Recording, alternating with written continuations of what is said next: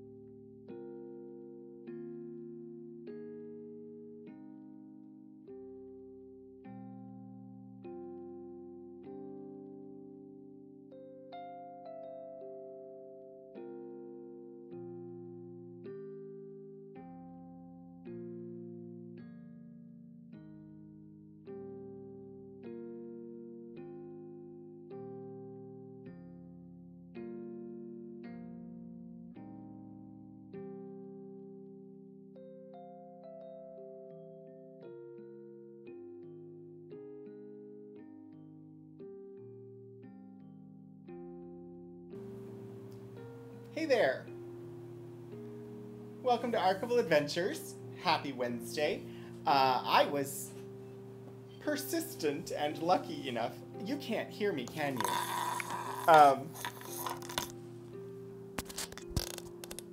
One moment.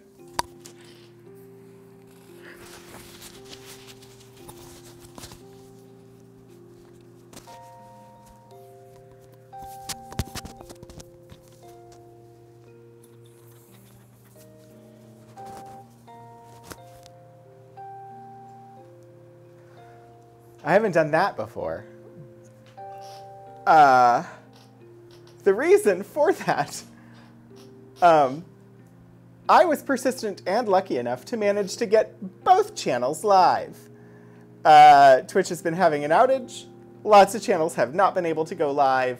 I managed to get both of the channels that we stream to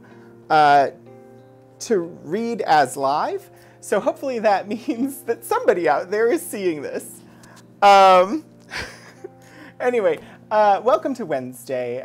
It is a day. I don't know. It is September 28th, Wednesday, and it's time for another adventure in the archives. I am Anthony Wright Day Hernandez, Community Collections Archivist here at Virginia Tech, and this is my once-a-week show where we take a look at a collection, we see what's there, we sort of explore it together. Most times I have no idea what's inside. It's an adventure. We don't know where it's going to take us. The collection I chose for today is the Samuel Herrick Papers. And I'll talk a little bit about why I picked that for today after we take a look at Virginia Tech's land acknowledgement and labor recognition. That's the word. As we do at the top of every stream. But also, let me say hi, Key Squared, and hello, Hannah. And as always, the technical setup, the physical setup, slightly different. I'm trying out something so that while I haven't been able to get chat up there for me to see, I have both chats over here in roughly the same area. So hopefully I will be able to see both chats without having to bob side to side. We'll see how it goes. Let me, hi Fluid Ann. Yeah, Hannah, it was interesting. My channel, my personal channel went live right away. The library's channel took a few minutes before I managed to get it to go live. All right, we're going to do the land acknowledgement and labor recognition as we do at the top of every stream. So let me boop over here. So we do this because it's important to pay attention to what the university says on these topics. And since they deal with the history of the institution, I think it's especially important to call them out in the archive stream. And for me to keep this in mind as I'm picking things to consider for collections to share on here. While we don't have a lot, I do try to consider this. So Virginia Tech acknowledges that we live and work on the Tutelo and Monacan people's homeland, and we recognize their continued relationships with their lands and waterways. We further acknowledge that legislation and practices, like the Morrill Act of 1862, enabled the Commonwealth of Virginia to finance and found Virginia Tech through the forced removal of Native nations from their lands, both locally and in Western territories. We understand that honoring Native peoples without explicit material commitments falls short of our institutional responsibilities. Through sustained, transparent, and meaningful engagement with the Tutelo and Monacan peoples and other Native nations, we commit to changing the trajectory of Virginia Tech's history by increasing Indigenous student, staff, and faculty recruitment and retention, diversifying course offerings, and meeting the growing needs of all Virginia tribes and supporting their sovereignty. We must also recognize that enslaved Black people generated revenue and resources used to establish Virginia Tech and were prohibited from attending until 1953. Through inclusive VT, the institutional and individual commitment to ut prosim, that I may serve, in the spirit of community, diversity, and excellence, we commit to advancing a more diverse, equitable, and inclusive community. There should be some posts going in the chat to just give you all that text if you want to have it. All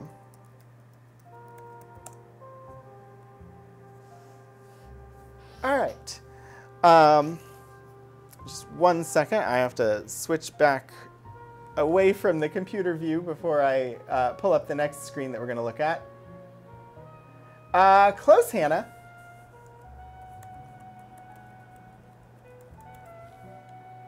There we go. So in a second, I'm going to pull up the finding aid for the collection that we're going to be looking at. I can go ahead and drop that in chat. Boop. I'm not sure where the mods are at today. There. Yes. So we're going to be looking at the Samuel Herrick Papers.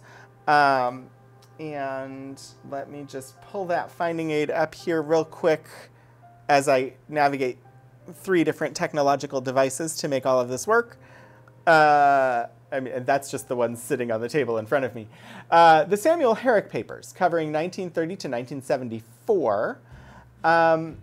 There is a very particular reason why I selected these papers today, and it has to do with a 1951 film called The Day the Earth Stood Still. So we'll get there in just a second, but let's talk about who Samuel Herrick is. Samuel Herrick, generally recognized as the founder of the field of astrodynamics. Now, this information that is in here was written by the archivist who did the processing. I don't know who it was. It just says Special Collections and University Archives staff. I also don't know, let's see, it was processed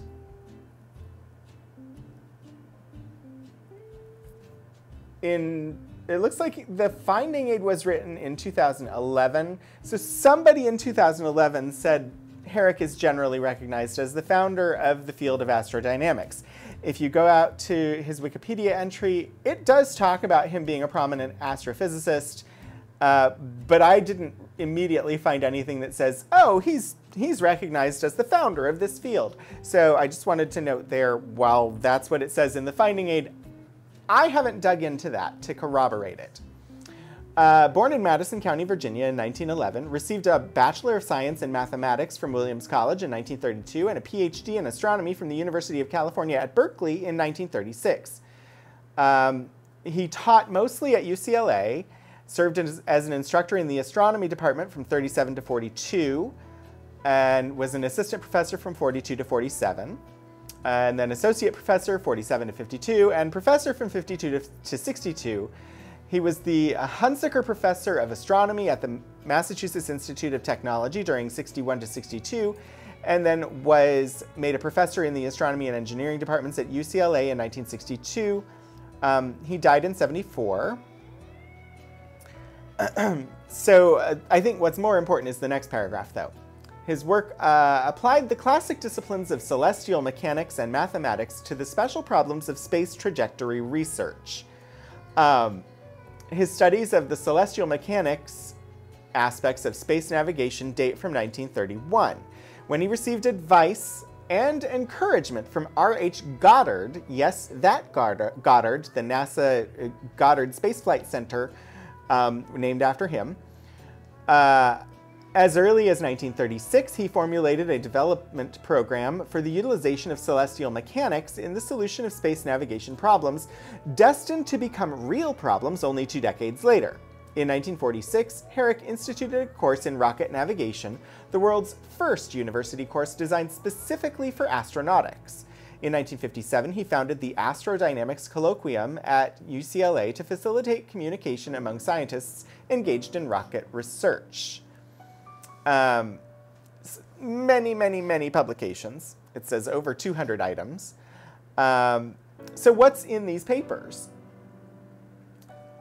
Correspondence, notes, drafts of publications, files relating to students and courses, and reprints of the works of others in astronomy and space sciences. Other highlights include Herrick's consulting files for NASA's Project Mercury and his consulting on the film The Day the Earth Stood Still, 1951, as well as for private industry. You'll note under arrangement it says, the collection is currently unprocessed. The box-level inventory is general and non-inclusive. A printed list of numbered publications from boxes 27 to 33 is available in box 1, as well as the electronic version below. The series were imposed for better grouping of materials and are not exact in title. And you'll see, apparently, box 66 is not inventoried, which lets you know there are at least 66 boxes. The actual size, there are 69 boxes and 1 oversized folder in this collection. I do not have 69 boxes here in the room with me. So if you're looking at this finding aid and you see a topic that you want me to try and get to, do let me know, but I will let you know right now, unless it has something to do with minor planets, I probably don't have it in the room with me. I pulled the stuff on The Day the Earth Stood Still, the stuff on Project Mercury, and the stuff on minor planets as much as possible. I don't have everything on minor planets here in the room. Oh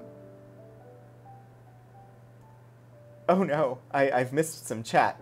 Your library's copy of his big 2-volume textbook on rocket navigation is checked out. Good, somebody had to check it out. Oh, yep, key squared. I wondered if that was what your somebody had to was about. Yes, there are 69 boxes. A quite nice number of boxes if you're living on the internet, and especially here on Twitch. So if it's something about 20th Century Fox, about The Day the Earth Stood Still, I probably have it. If it is something about Project Mercury, I probably pulled it. If it is something on minor planets, as long as it's not just the published newsletter on minor planets, I probably have it. Specifically, I have part of box 34. I have box 7, box 39, 40, 41, 43, and 63 here in the room with me, as well as a couple of additional folders from box 2. I think it would be especially helpful if there was an actual, like if this collection had been fully processed and we had folder by folder telling us what there is. But it's going to be even more of an adventure because I can try to point to a topic and then we have to find it because I don't know specifically which folder it's going to be in which box. Anyway, the reason I ended up picking this collection in the first place was because 71 years ago today, or this week, not today, this week, I can get the actual date. Sadly, I did not pull this collection last year when it was 70 years. But 71 years ago, Nope, that's not the one I want. Thanks, Google.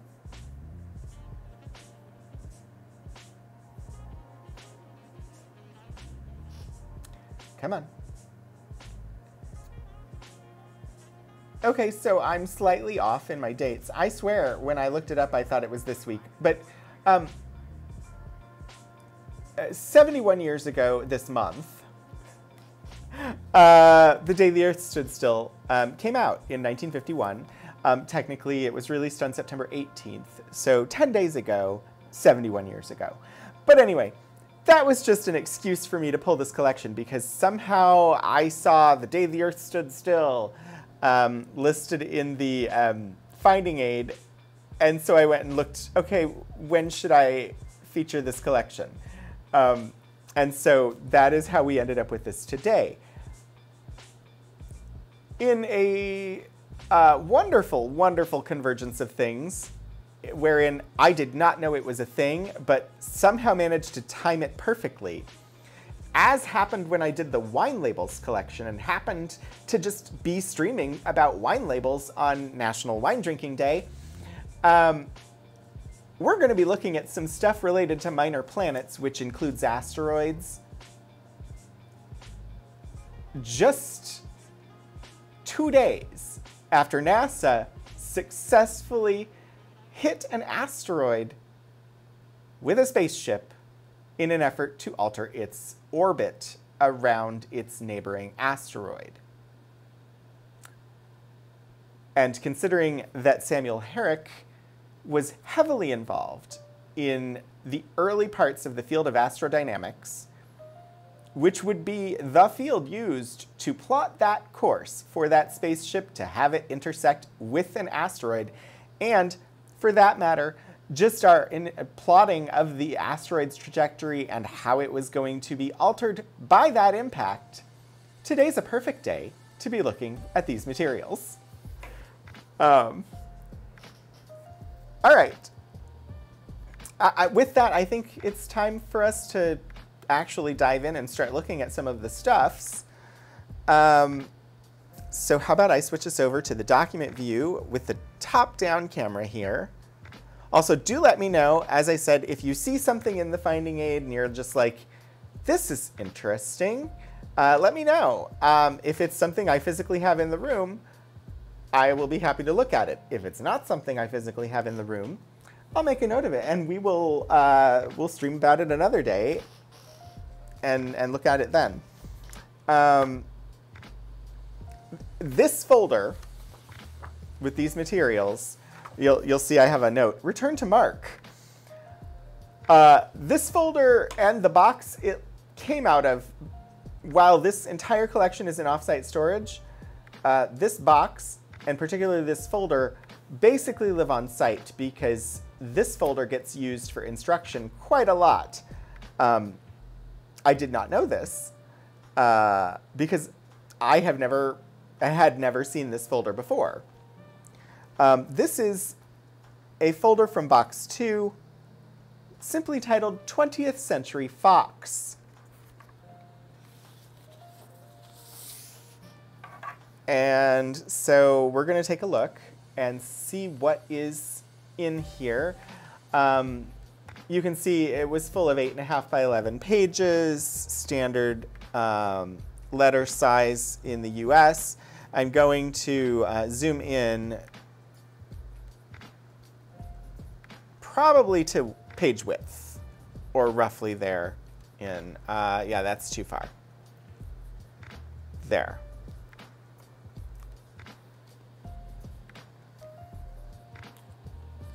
Hopefully, let's see. Mark, a person, not mark the metadata format. You are correct, key squared. I'm actually going to pull one of these supplemental lights over to try and get a little better lighting on the page because it seems a little dark to me. And because I have them and they're on.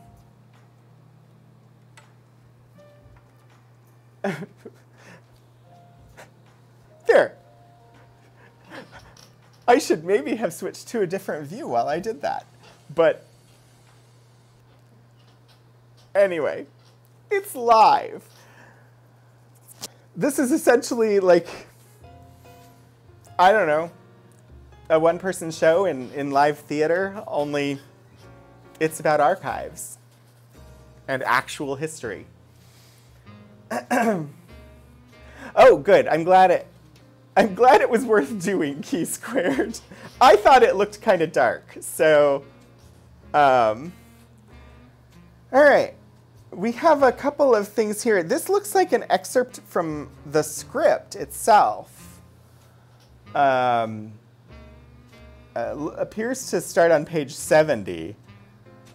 But we've got, I say appears to be from the script because this is clearly formatted as a script, and we've got Barnhart and Klaatu talking to one another, which would be from the day the Earth stood still.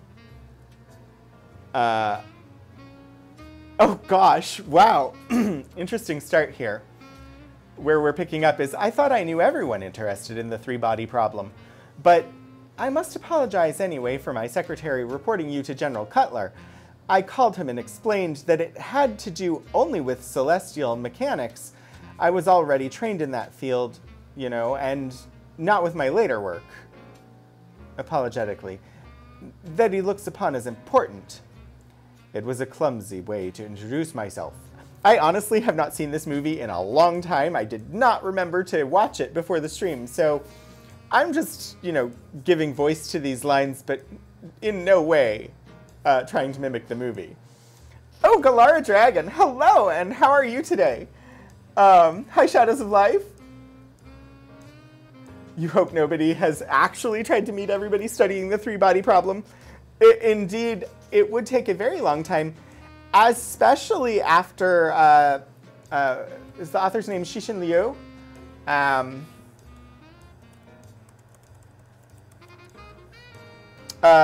Yeah, Cixin Liu, or, well, depending, I guess it's Liu Cixin, wrote the novel, The Three-Body Problem, and introduced it to a lot more people. So anyway, we've got some script here. Herrick was a science consultant on the 1951 The Day the Earth Stood Still.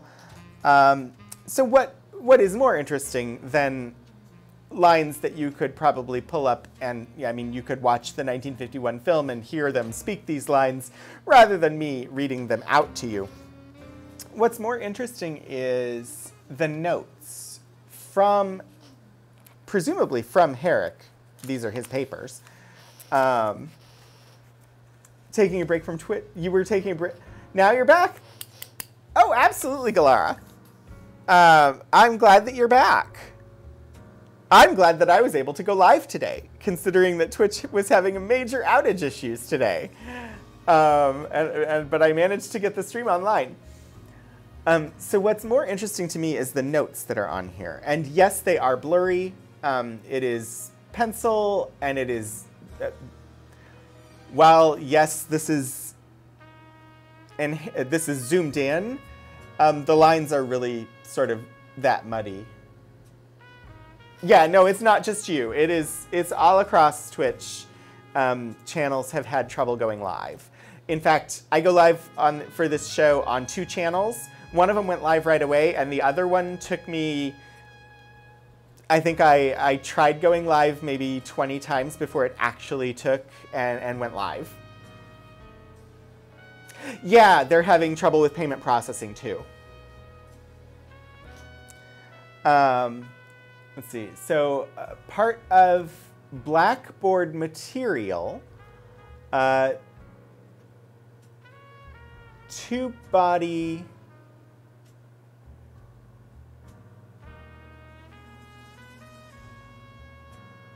This definitely says two-body, not three-body.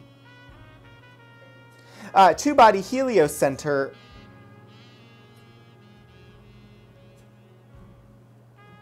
Heliocenter ALLIFSE. No, that doesn't seem to make sense. It does look like LLIFSE, but I don't know. I'm gonna try typing and see what we get. Automatic spell checker is great. Oh, ellipse. ELLIPSE. That makes sense. Heliocenter ellipse. Let me see if this is really a thing.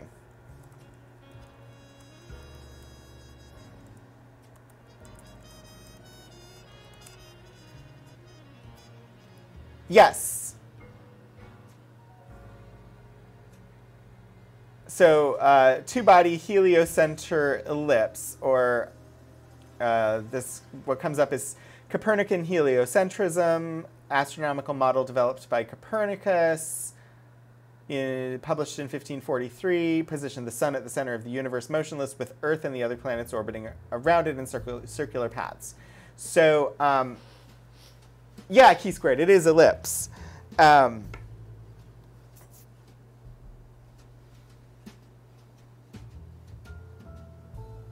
And so we've got two-body heliocenter ellipse. And then we've got a dotted line here, transitional orbit. And then here we have the two-body geocentric hyperbola.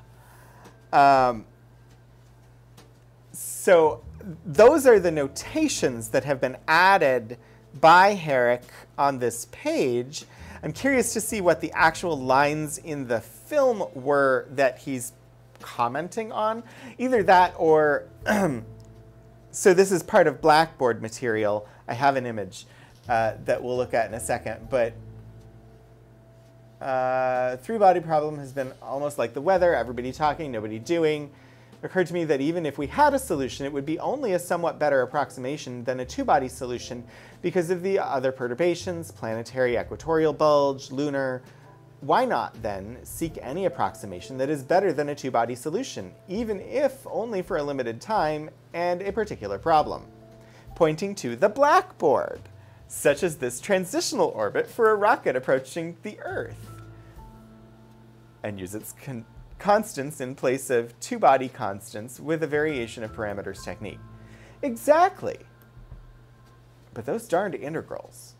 Clumsy, aren't they?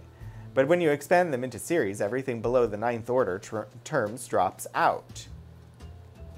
But this, I was working on it as you came by. Okay, so, like I said, it has been a long time since I saw this film. The things on the Blackboard become important, apparently. They are directly discussed, which means that in filmmaking, you want to make sure that what's on the board is what's being talked about. You want to make sure it's accurate and correct, and that is what they're talking about is actually reflected on the board. Geocentric hyperbola, path of something whipping around the Earth and accelerating. So that would be like a gravity assist.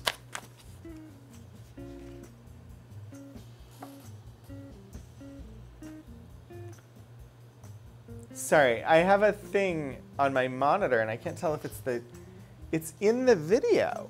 Is it on the camera lens? Hang on, before I do this, I'm rather than you getting a close-up view of my eye, I don't see anything on the camera lens. So I don't know what that artifact is. But I will note it for next time. Yeah, mysterious white dot. I don't know what it is. I looked at the actual camera lens, and there's nothing on the camera lens. So I will note it for next time, and the people who actually maintain this equipment. Oh, you know, I bet I know what it is.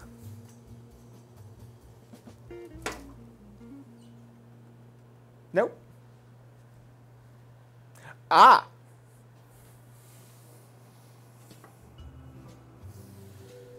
There we go. I have to remember I'm working in front of a green screen, and that anything not green that enters the field of vision of any of the cameras will then be visible. I have solved it.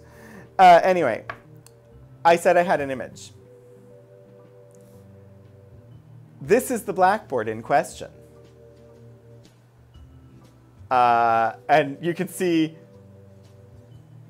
don't touch, don't erase.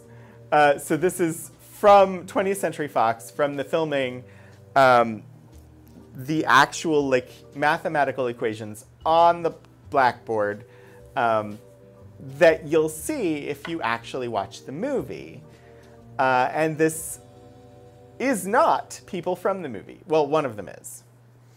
On the left is Samuel Herrick, the science consultant, who presumably is the person who wrote the equations on the board. On the right is Michael Rennie, who, before I actually like say something incorrect, I'm just gonna double check which part he played. Yes, it's the one I thought he played, but yes, on the right is Michael Rennie, who played Klaatu in the 1951 The Day the Earth Stood Still. Herrick looks very distinguished. And so this is behind-the-scenes image from the filming of the 1951 The Day the Earth Stood Still.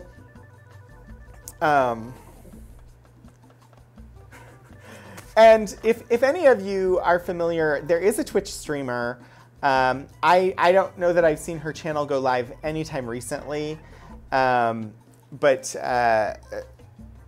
if you're familiar with Dr. Erin Mack and her channel, she is a science consultant for the Star Trek, like all of the currently in production Star Trek series.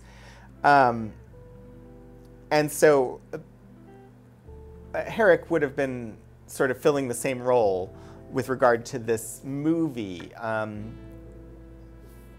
letting them know if they're getting the science right, or in this case, making sure that the scientific problem that is being discussed in the script is accurately reflected on the blackboard that the actors are supposed to be gesturing at and referring to in their lines. Does what again? Oh, touches the blackboard? Gotcha, gotcha, gotcha. So what we have here, and where is, aha. We have the signed photo. There's a letter.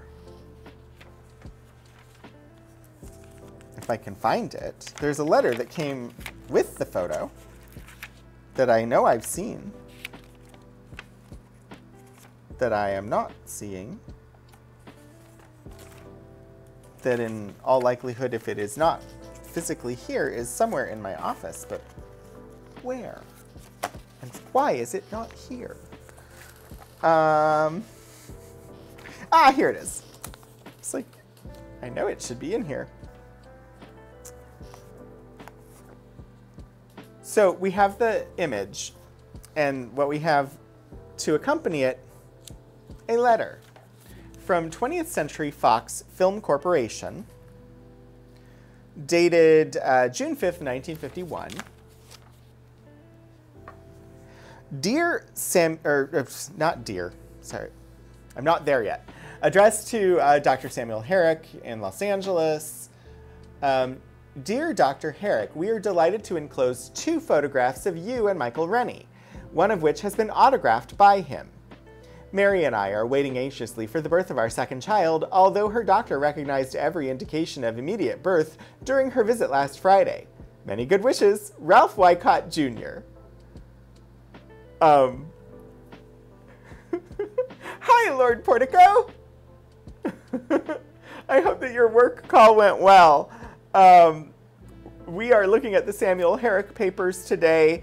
Herrick was a science consultant on the 1951 film The Day the Earth Stood Still, which turned 71 years old this month, about 10 days ago. And also, he did a lot of work with astrodynamics and regarding minor planets. Minor planets being things like moons and asteroids. So, considering NASA's DART project that just had its major events happen 2 days ago, perfect timing for this collection. But yeah, the finding aid is there if you want to take a look, and if you see anything that you particularly want me to highlight, let me know. But also just good to see you. The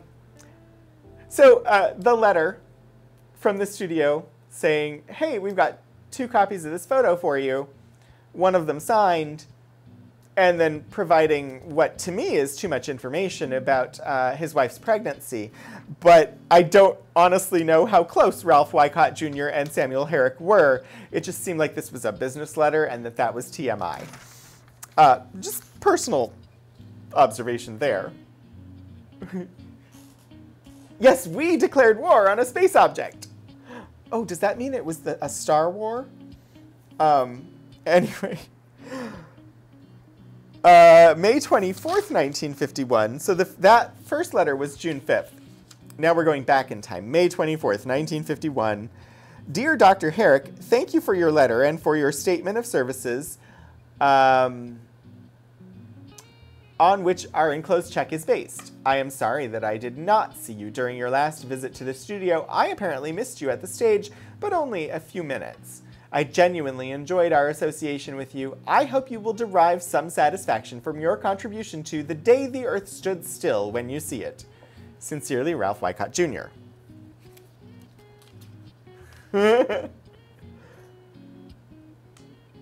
Oh dear. Were there shenanigans? Thank you for the points, Lord Portico.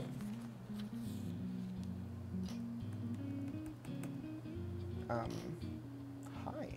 Thank you, keyboard. Everything's doing weird things today. Moobot. What are you doing, Moobot?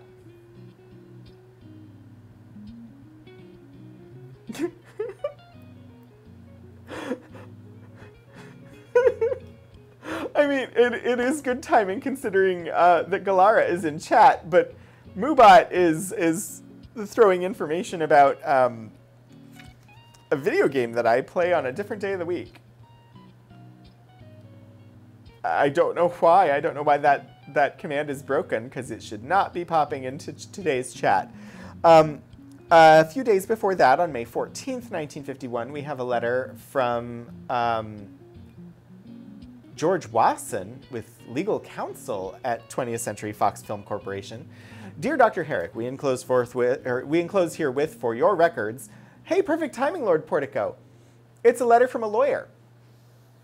We enclose herewith for your records one fully executed agreement between us dated April 5, 1951, covering your services in connection with our motion picture now entitled The Day the Earth Stood Still. Yours very truly, 20th Century Fox Film Corporation, by George Wasson, legal counsel. And we've got a note that there's one enclosure. A lawyer definitely wrote that. And then the next thing we have is April 5th, 1951, the legal agreement, which it seems fairly short, so we're going to look at it. Dear Dr. Herrick, this letter will confirm our understanding and agreement with respect to certain technical advice and information rendered and to be rendered by you to us upon the following terms and conditions. This is when reading terms and conditions can be fun. Yeah, translation. Here's the signed agreement for The Day the Earth Stood Still. Yeah. 1. You agree to advise and inform us in matters of astrophysics and celestial mechanics in connection with our motion picture production tentatively entitled The Day the Earth Stood Still, at such time or times convenient to you as we may desire your services, it being understood that the within agreement may be terminated at any time by either party hereto, subject to the provisions of paragraph 2A hereof. 2A. It is mutually agreed that you will render your services hereunder for a period of 6 2/3 days at the rate of compensation hereinafter mentioned.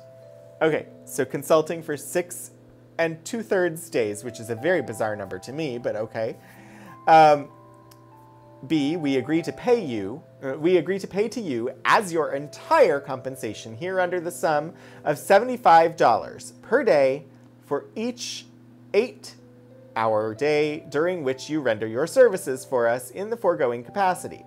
For any period less than 1 day, your compensation shall be computed on the basis that 1 hour equals 1/8 of 1 day.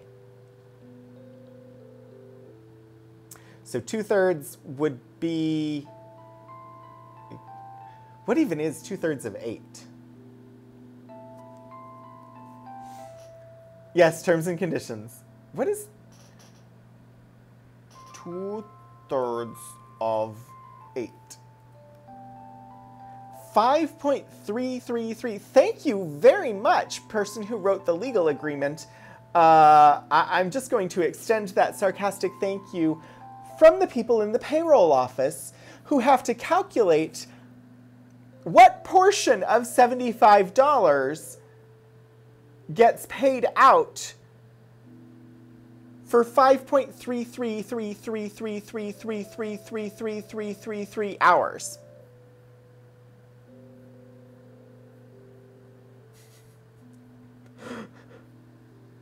Just, really?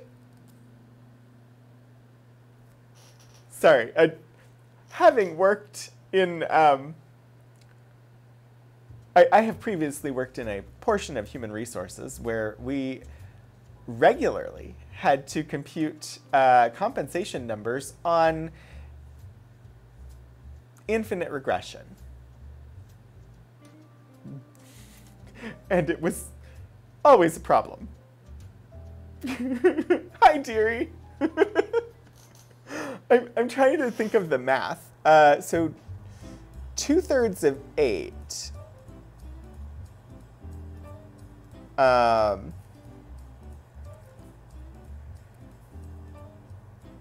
times, or yeah. No, I want divided by, not times. Ah, caps lock does not help me highlight something.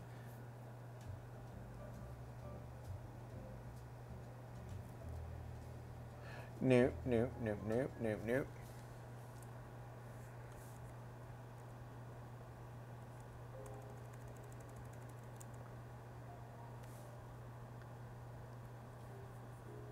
I don't know why I'm trying to do this math. I am not a maths person.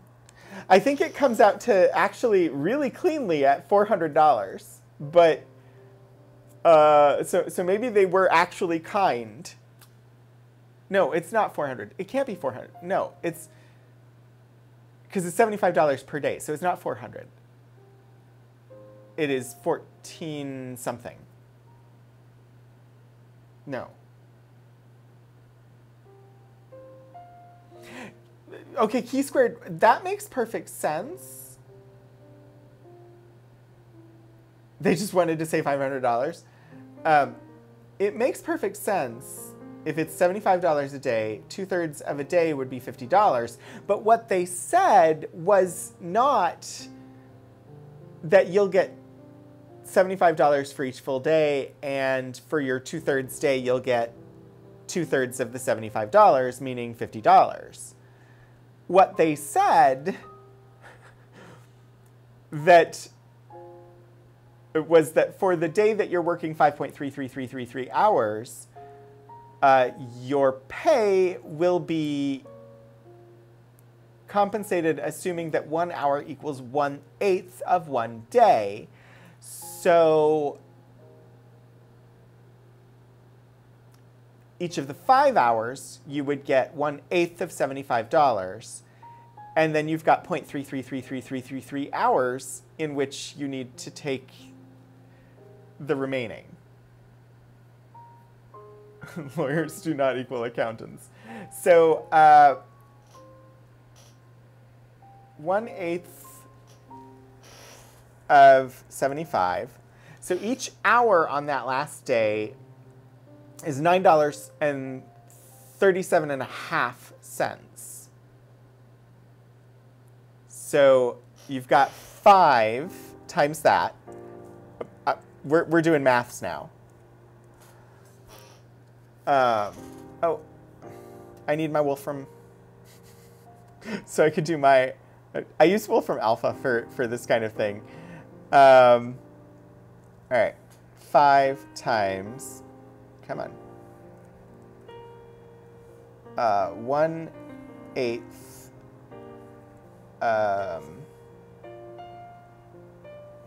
times 75.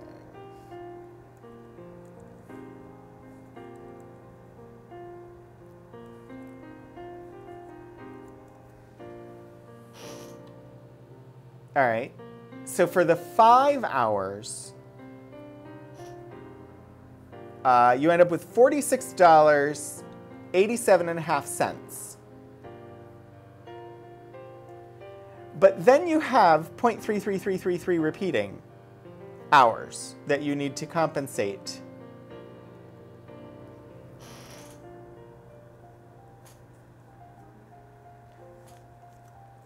.3333333. I don't know how to enter the repeating, but that comes out to $3 and almost 12 and almost a half cent. They just, the way they wrote it is makes it very difficult to figure out exactly to the penny how much money they're actually going to compensate, because if what they wanted was to say that you were getting $50 for that day, they should have just said you're getting $50 for that day, rather than saying you get an amount that is computed on the basis that 1 hour equals 1/8 of 1 day. The way this is written means that there's complicated maths that have to be brought in to determine how much you get for that 3/4 day. They just want to torment us all. Now wondering if whoever wrote the contract has a relative in the bookkeeping office who wanted the overtime that week. Yeah, and yeah, I don't know what the laws would have said at the time, and so maybe this language is written specifically to conform to what they were supposed to be at the time. It's just provides a level of complication to the compensation that probably didn't need to be there. Anyway. C. The parties hereto acknowledge that at the date of the within agreement, you have rendered your services for us hereunder for a total period of 6 days, and that we have heretofore paid to you in full compensation for your services during such period of 6 days, the sum of $450. The parties hereto agree that such period of 6 days shall be included in the computation of the period of 6 2/3 days set forth in paragraph 2, or 2A hereof. So I find it really interesting that the agreement was provided after 6 days of work had already been done, and when there was only 2/3 of a day of work remaining in the contract. It's backdated. So this contract is covering work already done, plus 3/4 of a day yet to be done. 3, You agree that we and our licensees may freely use in any manner we may desire in connection with the production, distribution, exhibition, advertising, and/or exploitation of motion pictures, television, radio, and other presentations all information and material furnished by you to us hereunder, and in consideration of the within agreement, you do hereby assign to us all non-exclusive, or the non-exclusive right to use and to license others to use all of such information and material for the uses and purposes here and above set forth. It is agreed, however, that we shall be under no obligation to use any of the information or material furnished by you to us hereunder. Honestly, a fairly standard paragraph, I think. Just reading it, I would expect this in pretty much any motion picture contract. It's basically, hey, I provided you with information and, or you provided us with information, and in so doing, you're giving us the right to use that information for the movie, for the promotion of the movie, and for any forms this movie might take in the future, whether it be played over radio or beamed into outer space via holographic mental telepathy. It's basically whatever form possible, we can use it. We can transfer the rights to our subsidiaries and anybody else that we want to distribute it.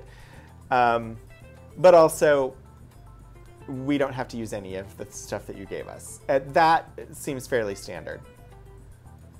4, nothing herein contained shall be construed as creating the relation of employer and employee between the parties hereto, but you shall at all times be deemed to be an independent contractor. So independent contractor agreement, we're pretty familiar with those these days. That paragraph is so that they basically don't have to provide any of the other required benefits that an employer would have to provide to an employee, such as healthcare.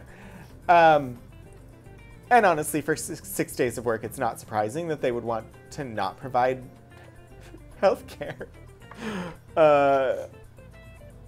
since that is typically a benefit provided to full-time employees. Kindly confirm our understanding and agreement with respect to the foregoing by your signature below. Very truly yours, 20th Century Fox Film Corporation. By its executive manager, studio treasurer. No. Oh, interesting. It was originally typed by its executive manager, and executive manager has been crossed through, and studio treasurer has been filled in instead, and then there's the signature. I don't know who the studio treasurer was at the time. It looks like possibly F.L. Metzer, or Metzler, possibly.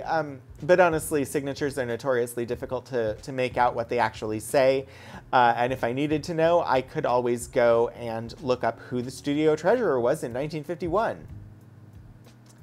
But my best guess is F.L. Metzler. And then accepted, Dr. Samuel Herrick.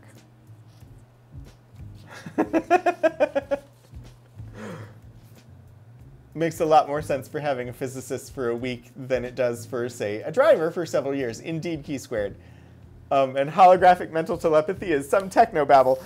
Yeah, complete and total technobabble. So anyway, 6 days consulting on the picture. Samuel Herrick presumably provided the mathematical equations that are on the chalkboard, and helped Michael Rennie to be comfortable with them so that he could embody Klaatu. Because Klaatu needed to be able to believably interact with these scientific equations as a very, very smart being from another planet. So the signature on here is to Samuel Herrick. Oh gosh, I know what it says. I've figured out what it says multiple times. I need to look up what it says, or I'm going to take many minutes figuring it out again. Because took me a long time to figure out. I'm sure one of you is going to get it like right off the bat. But to Samuel Herrick, my sincerest wishes, Michael Rennie.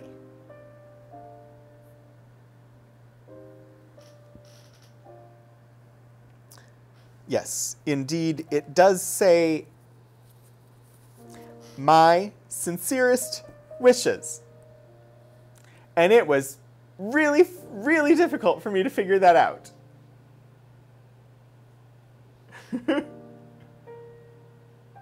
Yeah, my sincerest wishes, part of the reason it took a while to figure out is it doesn't sound like a full sentence. It is not a common best wishes, etc., but it definitely says sincerest wishes. And figuring it out relied on the M in Michael Rennie, because I knew this said Michael Rennie, M, and then this clearly starts with an S because Samuel is right above, and the S is the same form. And yeah, it was really difficult. And like this doesn't seem like it would be a W, but it is, because that was the only word that fit. Wait, what is Moobot doing now? Moobot, it is not Monday. What are you doing, Moobot? Is the stream information wrong? No, we're on talk shows and podcasts, which is what we're supposed to be on.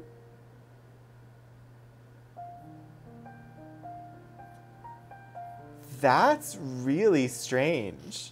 Thank you for looking into that, Portico, because I have no idea why it's throwing all the like games comments for every other day that I stream on that channel. Oh, and on the back, somebody has written, Dr. Herrick with Michael Rennie, movie The Day the Earth Stood Still. Anyway. Wow. We spent more time on the movie than I thought we were going to, but I'm okay with that. It is the reason I ended up pulling this in the first place. There are some other things in here. Let's see.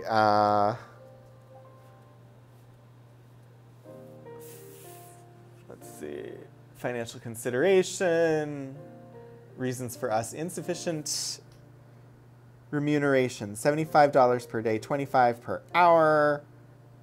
Insufficient indicates lack of appreciation. Only person in country for part of it.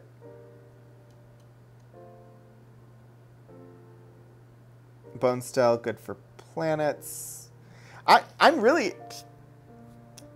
This is like internal reasoning from 20th Century Fox as to why they're paying Herrick the amount that they're paying. And I'm very, very curious as to why Herrick has that information. Thank you, Portico. You found some vintage postcards with my sincerest wishes. You guess it was a common, if ungrammatical, phrase at one point. You go, girl. I suppose, yeah. Just as confusing. And then we have timesheet.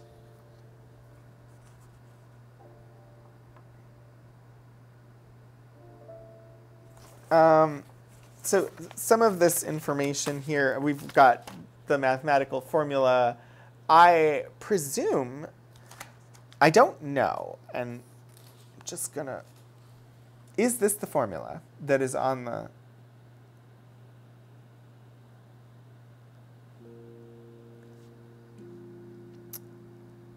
I don't exactly see an exact match. I would be surprised if part of this isn't on here somewhere. It's just I'm not seeing exactly where it matches at. So it was just my assumption that mathematical formula in the folder would be the one in the photo, but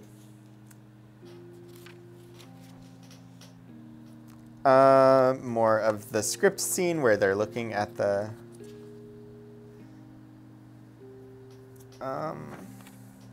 just want to see what else is in here, because I've got a little bit off to the side here that is also somewhat interesting. Most of this is just like schedule and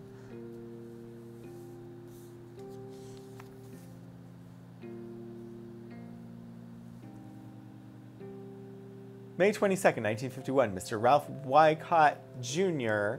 Dear Ralph, apparently the legal department overlooked your intent to close out the matter, so I am forwarding the enclosed. I appreciated you remembering my interest in Barnard's study and was pleased to feel that I earned my visit by correcting misapprehensions as to the spirit of the script, as well as mistakes on the blackboard and in lines. Unbefuddling poor Klaatu was quite necessary. Shall hope to see you before long. Yours sincerely, Sam Herrick. I think that has got to be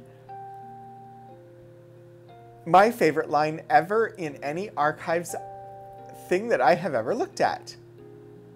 Unbefuddling poor Klaatu was quite necessary.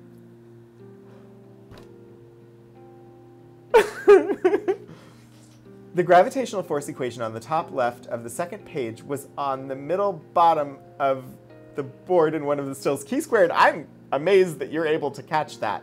So they did use some of it.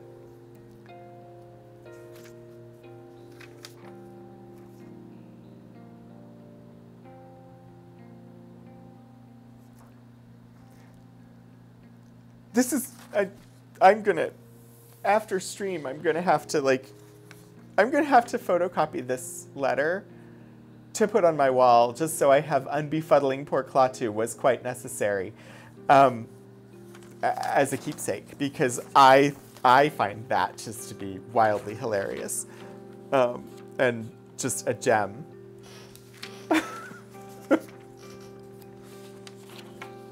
Unbefuddling. That's what education is all about. Indeed, Key Squared. Indeed. Dear Mr. Blonstein, your amusement and interest the other day in our trade journals led me to think you might enjoy the enclosed bulletin and its pre-review of When Worlds Collide. The Pacific Rocket Society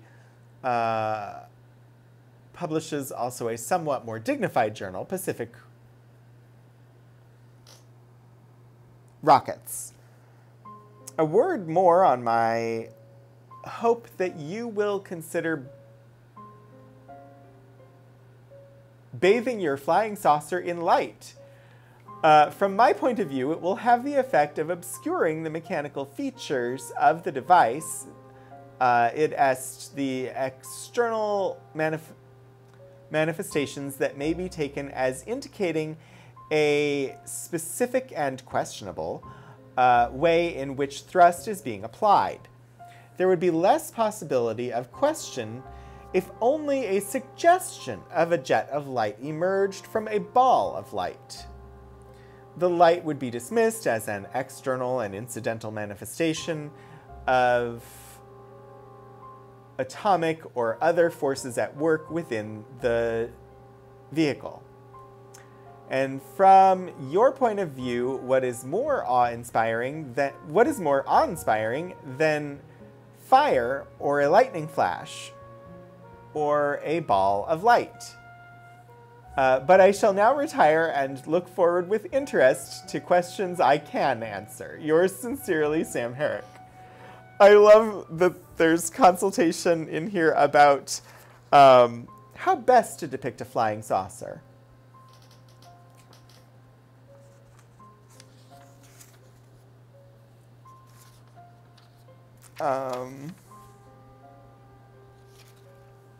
Yeah, this is really neat. This is what initially made me want to pull this collection. So I have no problem spending tons of time on it. October 16, 1951. Mr. Elia Kazan. That name is vaguely familiar to me. Does that ring bells for other people?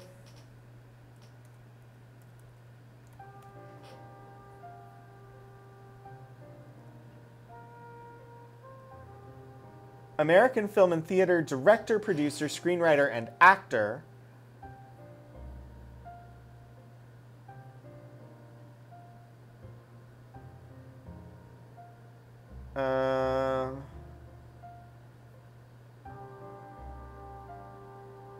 Looking for like, what particularly known for? Let's see. A Tree Grows in Brooklyn, The Sea of Grass, Boomerang, Gentleman's Agreement, Pinky, Panic in the Streets, A Streetcar Named Desire, Viva Zapata, Man on a Tightrope, On the Waterfront, East of Eden, Baby Doll, A Face in the Crowd, Wild River, Splendor in the Grass, America, America, The Arrangement, The Visitors, and The Last Tycoon are the filmography there. Big time director. Yeah. Mr. Elia Kazan. Dear Kazan. Interestingly, Dear Kazan.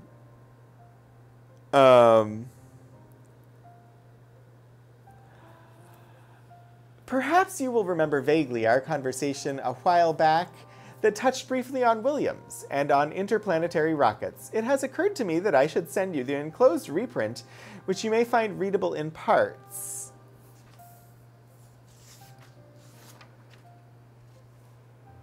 No idea. I don't have the enclosure. I just have the letter.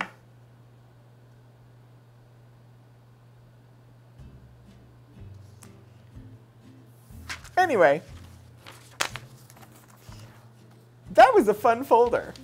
That was one folder out of 69 boxes worth of material. Oh, I've got pages backwards. Hang on. Aha! There we go.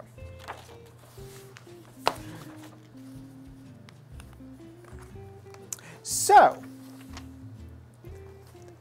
that was the only folder that I am aware of about the day the Earth stood still. The other thing that I wanted to look at, the other thing that I was interested in this collection was stuff about minor planets. Because I was like, what are minor planets? So we'll get to that in a second. I did, as I was pulling out things trying to fit stuff on the cart to bring up today, because there's no way 69 boxes were going to come up here. I didn't even pull them all out of storage. But I pulled more boxes than would fit on the cart that I bring up. I came across this folder labeled R.H. Goddard. And if you don't know, I will read you just a little bit of information about Robert Hutchings Goddard. This is coming from the Wikipedia article. Great place for basic primer information if you just need a quick, what is this thing? Wikipedia is great for that. Robert Hutchings Goddard was an American engineer, professor, physicist, and inventor who is credited with creating and building the world's first liquid-fueled rocket. Goddard successfully launched his rocket on March 16, 1926, which ushered in an era of spaceflight and innovation. He and his team launched 34 rockets between 1926 and 1941, achieving altitudes as high as 2.6 kilometers, 1.6 miles, and speeds as fast as 885 kilometers per hour, 550 miles per hour. Goddard's work as both theorist and engineer Let me try that again. Goddard's work as both theorist and engineer anticipated many of the developments that would make spaceflight possible. He can be called the man who ushered in the space age. 2 of Goddard's 214 patented inventions, a multi-stage rocket and a liquid fuel rocket, were important milestones toward spaceflight. His 1919 monograph, A Method of Reaching Extreme Altitudes, is considered one of the classic texts of the 20th century rocket science.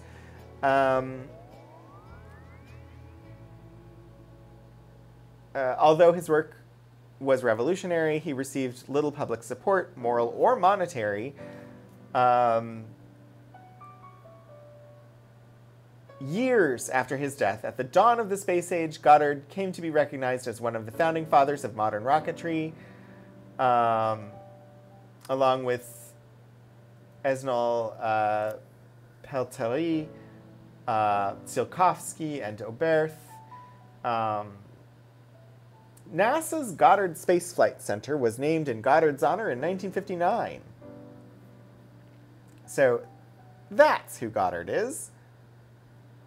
Portico, thank you. I will hydrate. I will have a little bit of water to drink.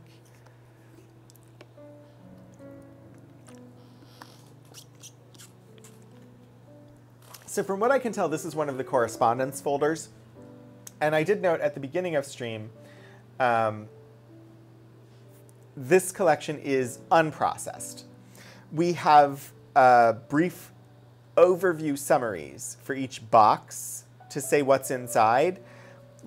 And everything has been rehoused, so everything is in a folder that is an archival quality folder, but we don't have folder level description, which is how we usually process things. We usually have at least folder level description to help locate things. I mean, this one, the folder would just say Goddard, RH as the title. But I believe this is ultimately part of the correspondence. And this is a copy of a letter, because sometimes people hand wrote like a second copy of their letter for themselves. And that's the only reason we have this. July 9th, 1931, Professor Robert H. Goddard, Roswell, New Mexico. Dear Dr. Goddard, I've been trying for some months to write to you, but have been deterred by a fear that you have no time to give to unknown correspondence. My need for your advice has, however, impelled me to brave that fear and to beg that you will share a few minutes for a consideration of my letter. Spare a few minutes for a consideration of my letter. In a year, I shall be graduated from college, so that now is not too early to decide whether or not I am to devote my life, as I wish to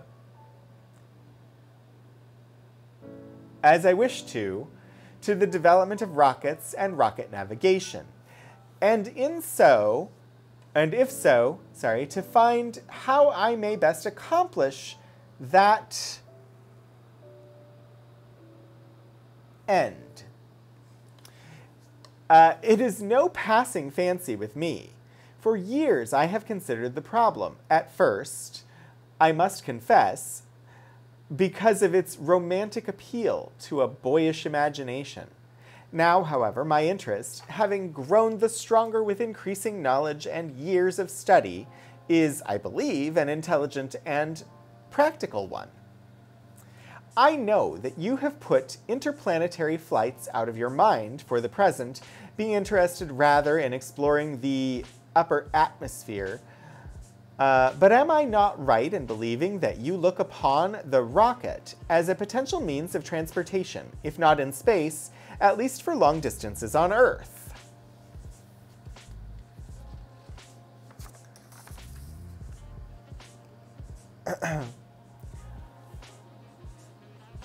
Of the study of rockets in general, and of your experiments in particular, I shall not try to show how much or how little I know. Only protest that my ideas are not half-baked, but the result of all the information I have been able to pick up. For me, I must turn, for more I must turn to you. What I would ask of you is simply an interview to help me decide my future, for you are the only man in America to whom I can turn for advice in my chosen field. Perhaps you will be in the East during the summer or fall, or I shall be only too happy if you will let me come out to New Mexico to see you. Possibly you can use me this summer at any kind of work in connection with your experiences. I should not ask for pay, though naturally I should like, if possible, to earn at least a part of my expenses of travel. At any event, I hope that you will see fit to give me some little encouragement in this matter, which means so much to me. I think that Dr. W.J. William, professor of astronomy at Williams College,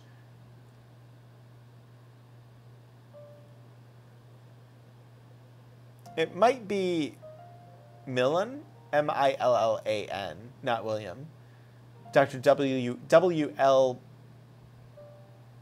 Millan, professor of astronomy at Williams College. I'm not sure.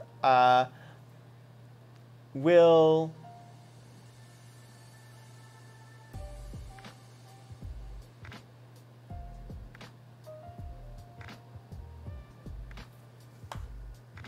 I'm not sure what this word is.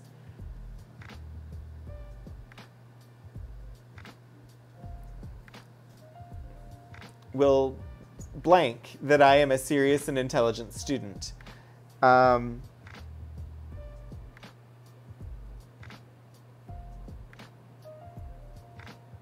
I don't know what that word is, but meaning, context clues tell me the meaning should be something like avow or confirm, but I can't make out what letters.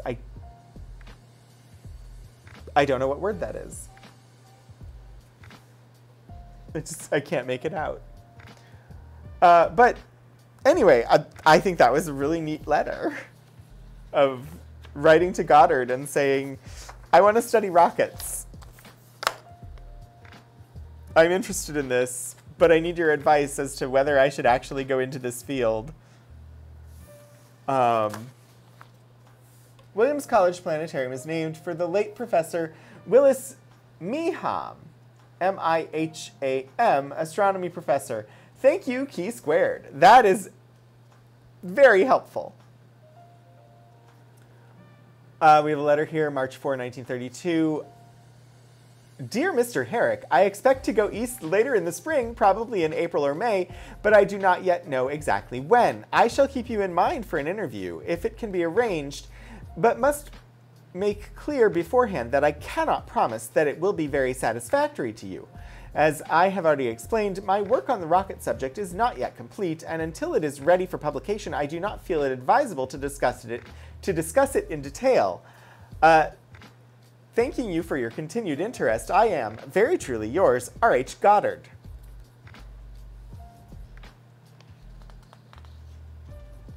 Amazing. Another letter, June 5th, 1932. Dear Mr. Herrick, I attended a meeting of the advisory committee having charge of the rocket research in which I have been engaged, and planned to arrange an interview with you directly afterwards. I regret to say that my time was so fully occupied that I did not have the opportunity. Owing to the depression, the rocket project is being discontinued July 1st, and the matter of its being resumed later is an uncertain one. I cannot help feeling that a theoretical investigation such as you mention has advantages over experimentation during such times as these. My plans are at present a bit uncertain, but I expect to be in Worcester, Massachusetts I don't know why I stumbled there, in Worcester, Massachusetts after the first week in August, so that if you are still in the East at that time, a conference may be arranged. A letter addressed to me in care of the physics department of Clark University will reach me. Thanking you very much for your continued interest in the work. I am, very truly yours, R.H. Goddard. Direct reference to the Depression. July 13, 1931, Dear Mr. Herrick, the scientific development of rockets is so new that there are, so far as I know, no courses given anywhere on the subject. Possibly the mechanical engineering courses at MIT or the California Tech are the next best thing. But I doubt if either institution deals with rocket developments directly. The work I am carrying on here in New Mexico is of a very special sort and requires special training. Nearly all the men who are here were brought with me from Worcester, where they had been engaged in the same line of work with me for some time.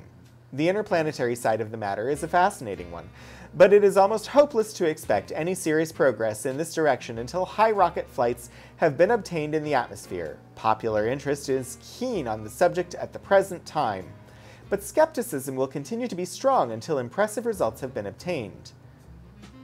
The entire field is so new that I hardly feel equal to giving advice. I shall, however, be glad to keep you in mind, in case developments arise which make possible my giving suggestions to you. Appreciating your interest in writing, I am very truly yours, R.H. Goddard. Sorry, this is the guy that the Goddard Space Flight Center was named after. He wrote and signed these letters, and I might like space. I might be a fan of like NASA people and space people, and the fact that NASA named a whole building after him because of his work on rocketry. I don't know very much about him. I know he worked on rockets, but I'm still excited by this. Dear Mr. Herrick, I cannot see that you could gain much by a trip to New Mexico just now. The work I am carrying on has not reached a complete stage, and I do not therefore feel that I am in a position to make statements based upon it, as I cannot be certain these statements will be true. Even any predictions I might make as to the future of rocket investigations in general must necessarily be of a very tentative nature until more results have been secured. Perhaps the best plan would be for you to see me when I come east next March, as I may at that time be better able to make definite statements. Very truly yours, R.H. Goddard.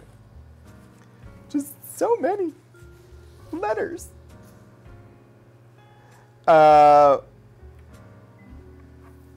We have a letter here signed by Mrs. Robert H. Goddard, whose name appears to be Esther. June 9th, 1962. Dear Dr. Herrick, addressed to Dr. Samuel Herrick at MIT, recently I found the following entry in my husband's diary. Tuesday, July 18, 1933. Took photos of apparatus in AM. Mr. Herrick, student of astronomy in University of California, called in PM and asked about orbit of a rocket to Mars. I imagine my husband was pleased to have a caller with such advanced ideas. There were not many in those days. Sincerely, Esther C. Goddard. That's a great note.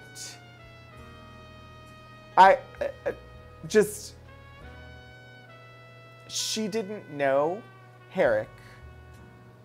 I presume this was after Goddard's death. I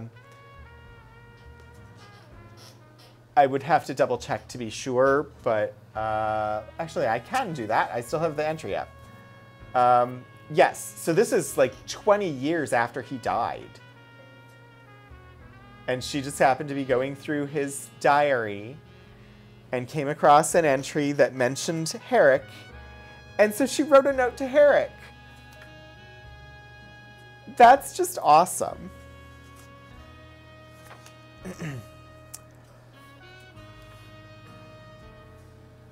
Okay, I'm just like...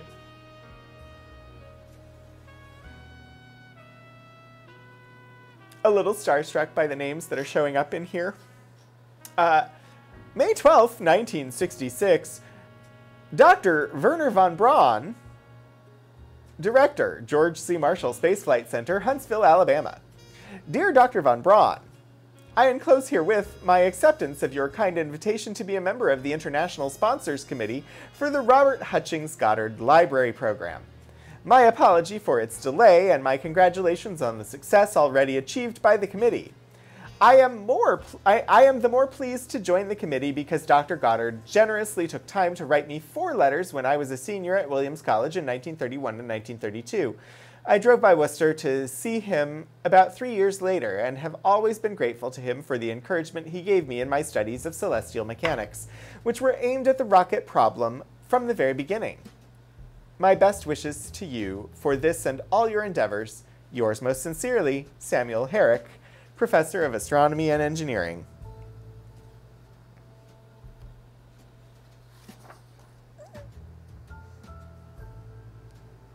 That's a copy of the letter from his wife. Okay, I'm going to stop reading these letters because I could literally spend the rest of the time just reading through these letters related to Goddard, but there were other things to look at as well. So I'm going to force myself to stop and actually pay attention to some of the minor planets stuff. Mostly because I said I would, and also because, as I said earlier this week, there was some lovely news as NASA tried to alter the orbit of a minor planet. So this folder is Icarus, Betulia, 1620 Geographos, minor planets. I need a definition of what the heck is a minor planet.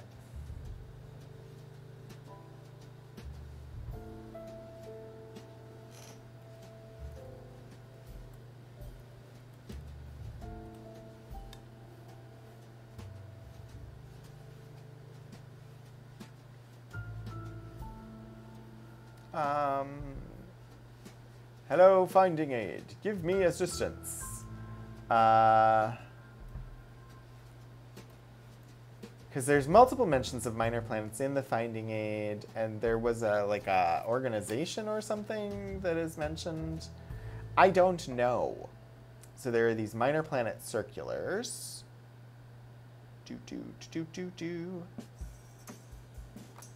Not meaning that the planets are circular, just that there was a newsletter of sorts about minor planets that we apparently have numerous copies of in this collection. But, like, what the heck is a minor planet? I presume it is some sort of classification that is no longer in use today, since we had redefinitions of what is a planet, what is a dwarf planet, when Pluto was demoted from planet status to dwarf planet status. But there's mention in here of the Minor Planet Center. And there's a website for such a place. I'm presently looking at a website, minorplanetcenter.net. The International Astronomical Union Minor Planet Center. The single worldwide location for receipt and distribution of positional measurements of minor planets, comets, and outer irregular natural satellites of the major planets. The MPC is responsible for the identification, designation, and orbit computation for all of these objects. This involves maintaining the master files of observations and orbits, keeping track of the discoverer of each object, and announcing discoveries to the rest of the world via electronic circulars and an extensive website. The MPC operates at the Smithsonian Astrophysical Observatory under the auspices of Division F of the International Astronomical Union. All of the MPC's operating funds come from a NASA Near-Earth Object Observations Program grant. Much of the computer equipment that the MPC uses was provided by the Tamkin Foundation.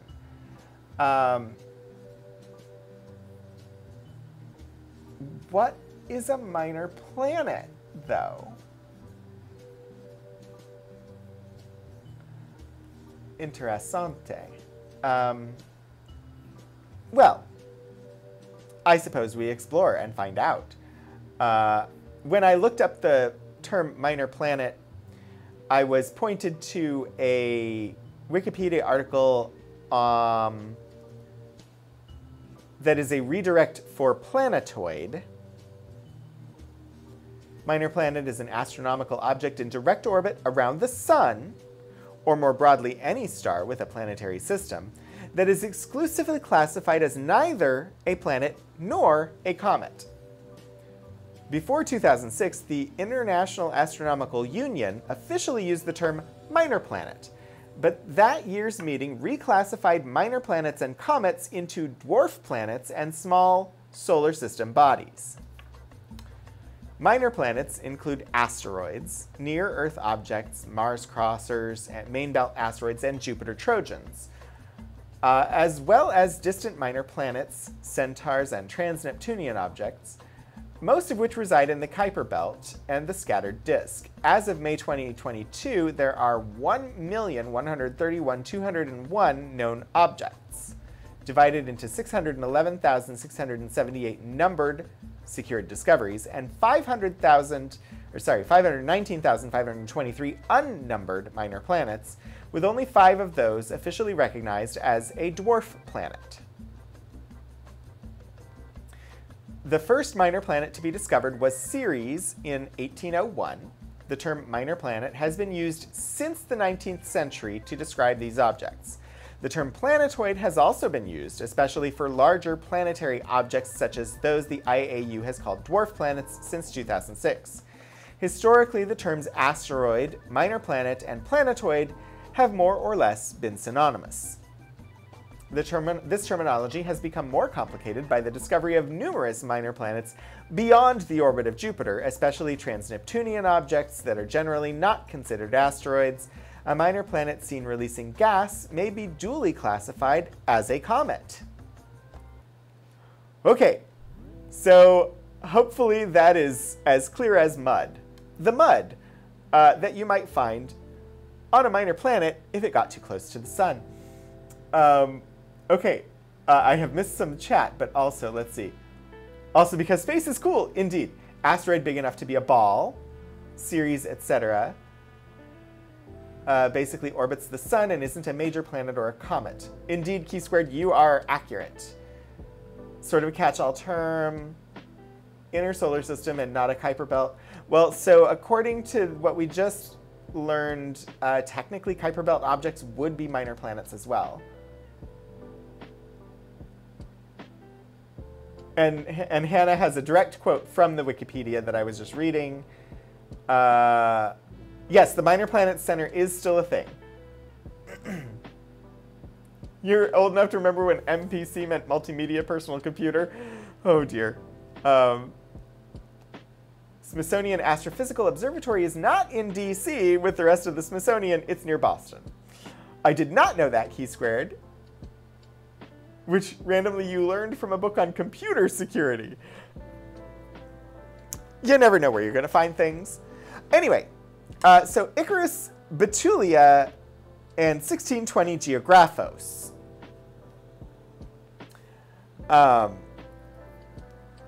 Feel free to drop information in chat about any of those minor planets, and I will happily read it out. But I'm just going to read the things that are in the collection instead of going and looking more things up at the moment.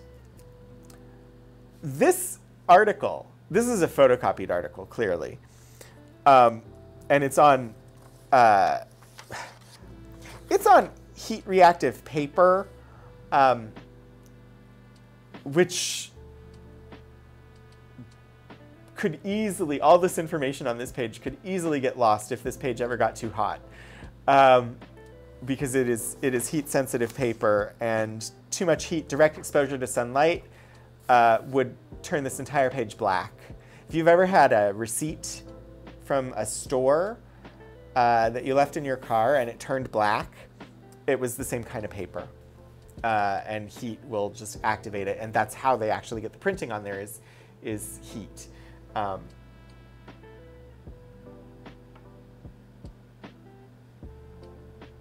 Yeah, yeah, like leaving a receipt on a dashboard. It's that kind of paper.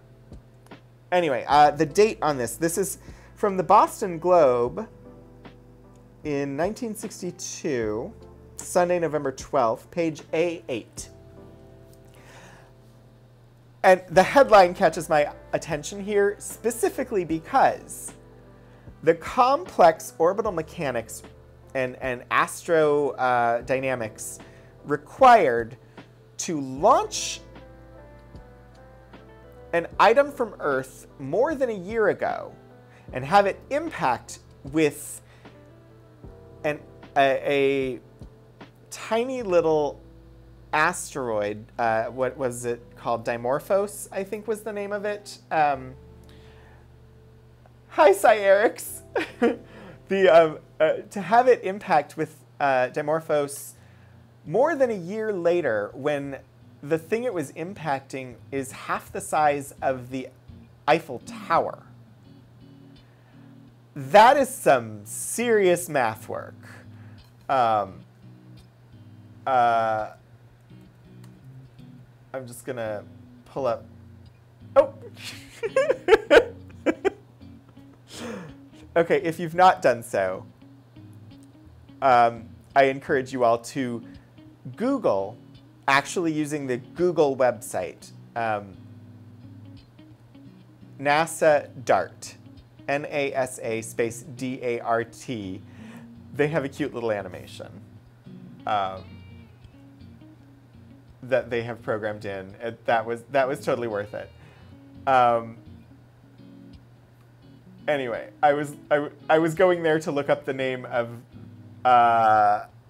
yes, Dimorphos, the minor planet moon of the asteroid Didymos. So what they actually aimed at, the double asteroid redirection test, the ship that was launched, the probe that was launched from Earth in November of 2021, successfully struck Dimorphos, which was a moon around an asteroid. It was very small. And the comparison that I remember reading was that it was about half the size of the Eiffel Tower.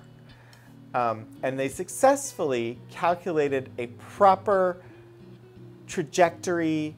They did the orbital mechanics right. They launched it from Earth, and it successfully hit its target. So the headline here, space shot accuracy vital at start. A hair off on way to Mars could mean 30,000 miles. By Donald White. Suppose you were in a spacecraft headed toward Mars, and suppose for some reason your vehicle was just a bit off course at takeoff, say a foot per second of velocity. You would miss Mars by 30,000 miles. This article from 1962 is directly relevant to understanding the amazing feat that NASA achieved on Monday when their probe hit Dimorphos.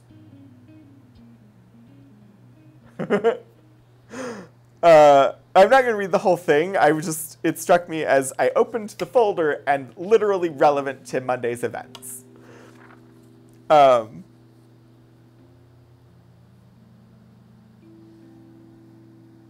right, a letter here to Dr. J.M. Joshi at the Tata Institute of Fundamental Research in Bombay. Dear Dr. Joshi, enclosed as per your request is a copy of our hourly ephemeris of Icarus. If you require additional information, please feel free to let me know. Yours most sincerely, Samuel Herrick. Hourly ephemeris of Icarus. Let's see. I don't know that we actually have the enclosure, but we can find out more about Icarus.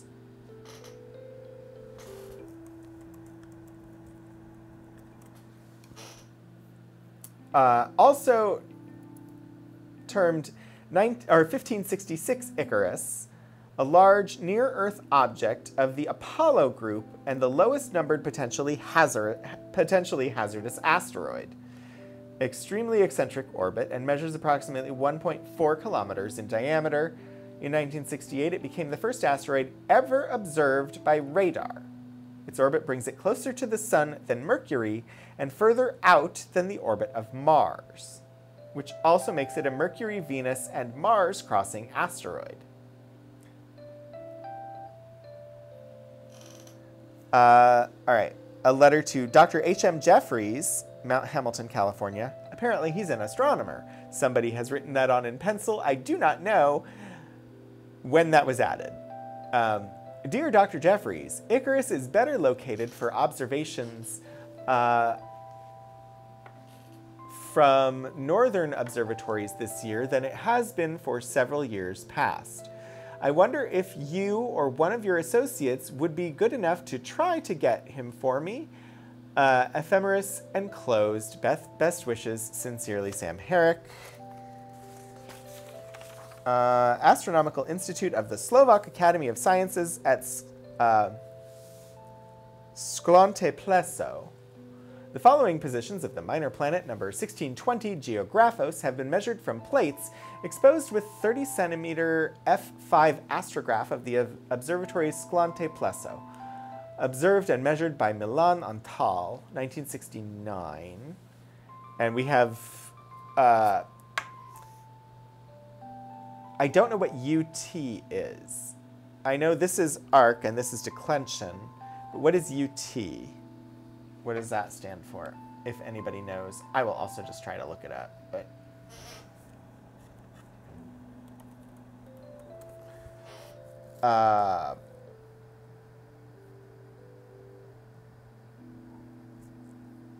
no, I don't want University of Texas. That's not the UT I need. I need the what does the abbreviation UT mean?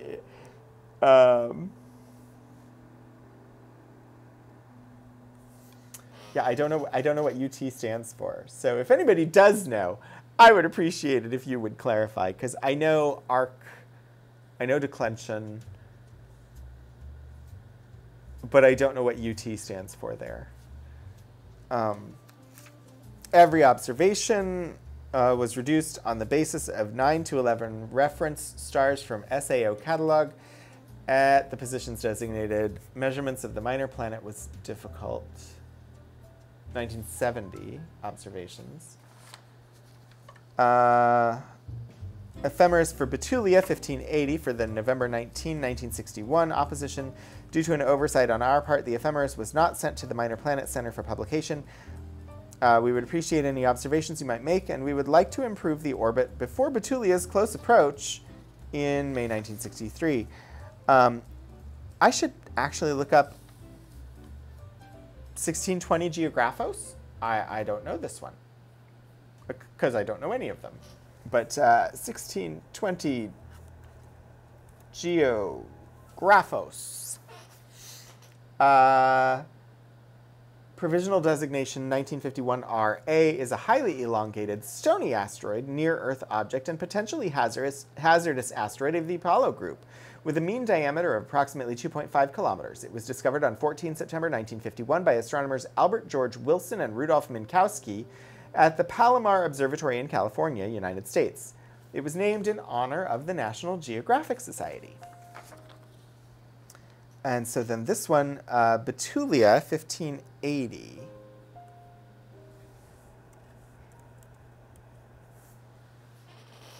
Uh, 1580 Betulia, provisional designation 1950 Ka, is an eccentric carbonaceous asteroid classified as near-Earth object of the Amor group, approximately 4.2 kilometers in diameter. It was discovered on 22 May 1950 by South African astronomer Ernest Johnson at the Union Observatory in Johannesburg. The asteroid was named for Betulia Toro, wife of astronomer Samuel Herrick. It's a letter about the asteroid that was named for his wife.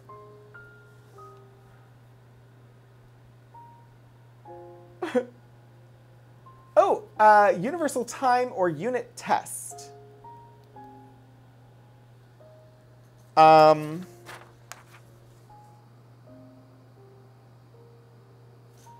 guessing universal time in this case. Oh, universal time notation.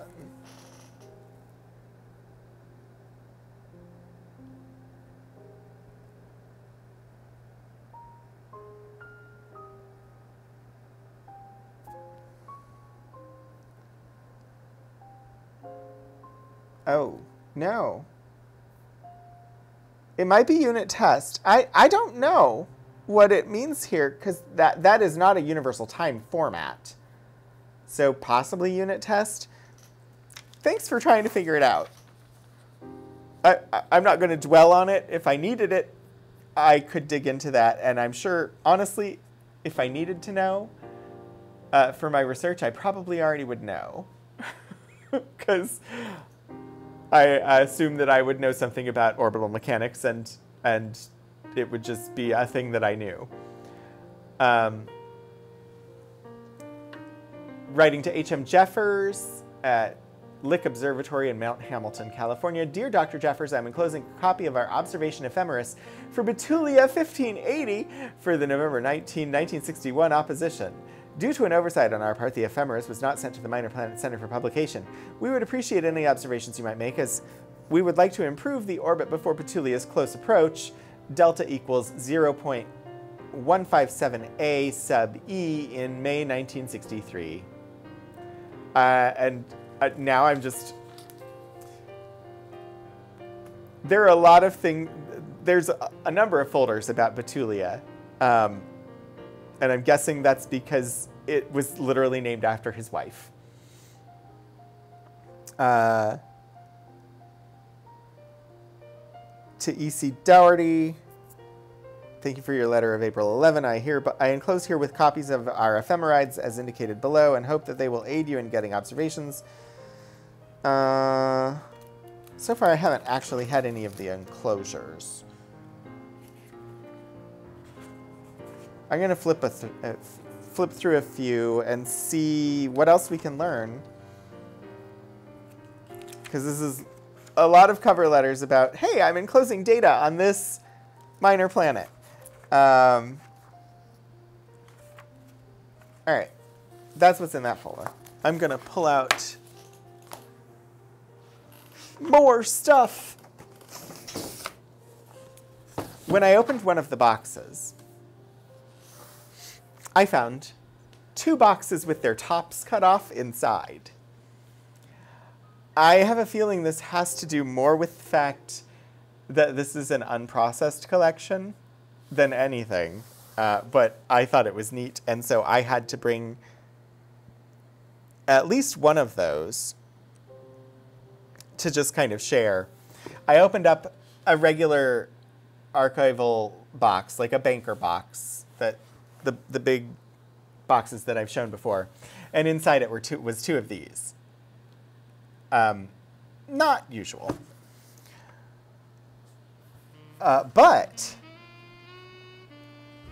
let's see, I have asteroids general info, I have minor planets general info, I have variant orbits correction to ephemerides. Let's see, ephemerides, observations, perturbations, integrations, lots of shuns, physical constants, reference materials. I have what appears to be an entire file drawer of folders. I do not know what is in them. Oh, she was Colombian. Cool. Thank you for looking up information. I love that I just show something and you all do additional research, and then we get to know as a group. Without me having to take the time and do the boring, I'm searching for things that you can't see. I love that we have that sort of a flow here. So what I pulled out is this entire, this is some file folder, or file drawer that has been moved into the archives. Interestingly, these are not archival folders. This folder is labeled 72 MPS1D ephemerides for Russian minor planet ephemerides. Explanation of ephemerides values. The headline contains the number and the name, the photographic magnitude, and the mean anomaly for the third date, the year of the last observation. Then follow 6 geocentric positions for 0 to the h power ut,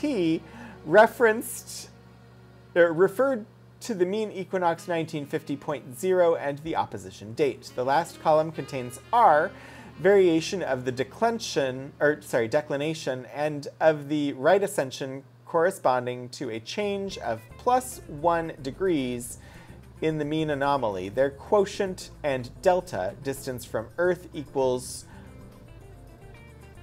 that letter on the third date. I don't know what that letter is. It's a lowercase Greek letter, and I don't know the lowercase Greek letters well enough to know which one that is.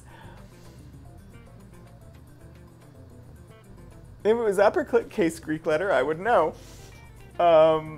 But I don't know what letter that is.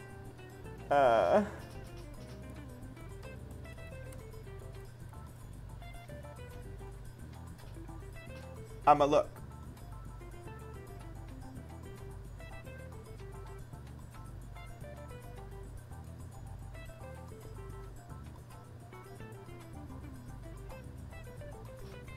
Okay, it's a lowercase rho.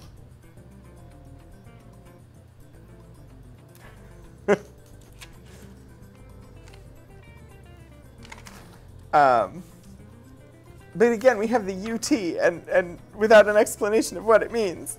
As you can see, this is not like super fully processed because, again, not an archival folder. Metal paper clips still in here. So it was noted that this is not a processed collection, but a lot of the stuff had been transferred to archival folders. So these would be observations of Betulia.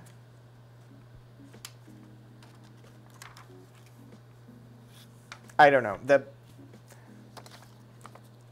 I don't know what I'm looking at, but they're sometimes rendered weirdly though. Yeah, it was rho. I had to look up because I'm not familiar with lowercase Greek letters. I know the uppercase ones, but it was a quick thing to look up. Geographos observations made at Bern, Switzerland by P. Wild. So lots of like historical data on of observations of these minor planets. I don't know. I presume these are widely distributed and like other people have access to these historical data sets. Because here's an empty folder, like, if the historical data sets that are in this archives are not actually available to astronomers beyond them physically coming to our archives and like looking through them, I imagine that would potentially hinder science. Had this been processed, we would not have. There would just be a note that like, hey, there were folders with these labels, but nothing in them, rather than the physical folders with nothing in them. Yeah, in theory, there should be copies of these numbers at the Minor Planet Center. And likely there is, and it's probably been updated to make it available online to researchers who have access to or subscribe to like certain data sets or things. But I always wonder when I come across a data set in the archives, I'm like, I wonder if we're the only place that exists. That said, retaining data is a good thing, and transferring a data set into the archives, good thing. There are some books in here that appear to be in Greek. I certainly can't read them.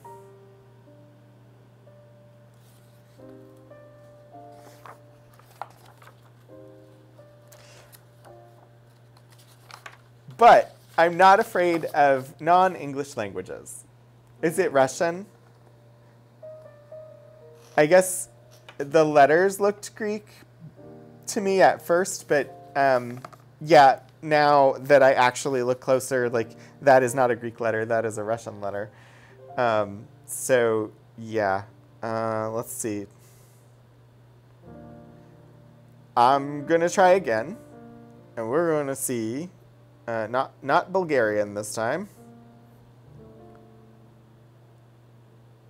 The last time I used the translation app, it was Bulgarian that I was trying to see what things said. Institute of Theoretical Astronomy, Academy of Sciences of the USSR, Ephemeris of Minor Planets for 1983, Ephemerides of Minor Planets for 1983.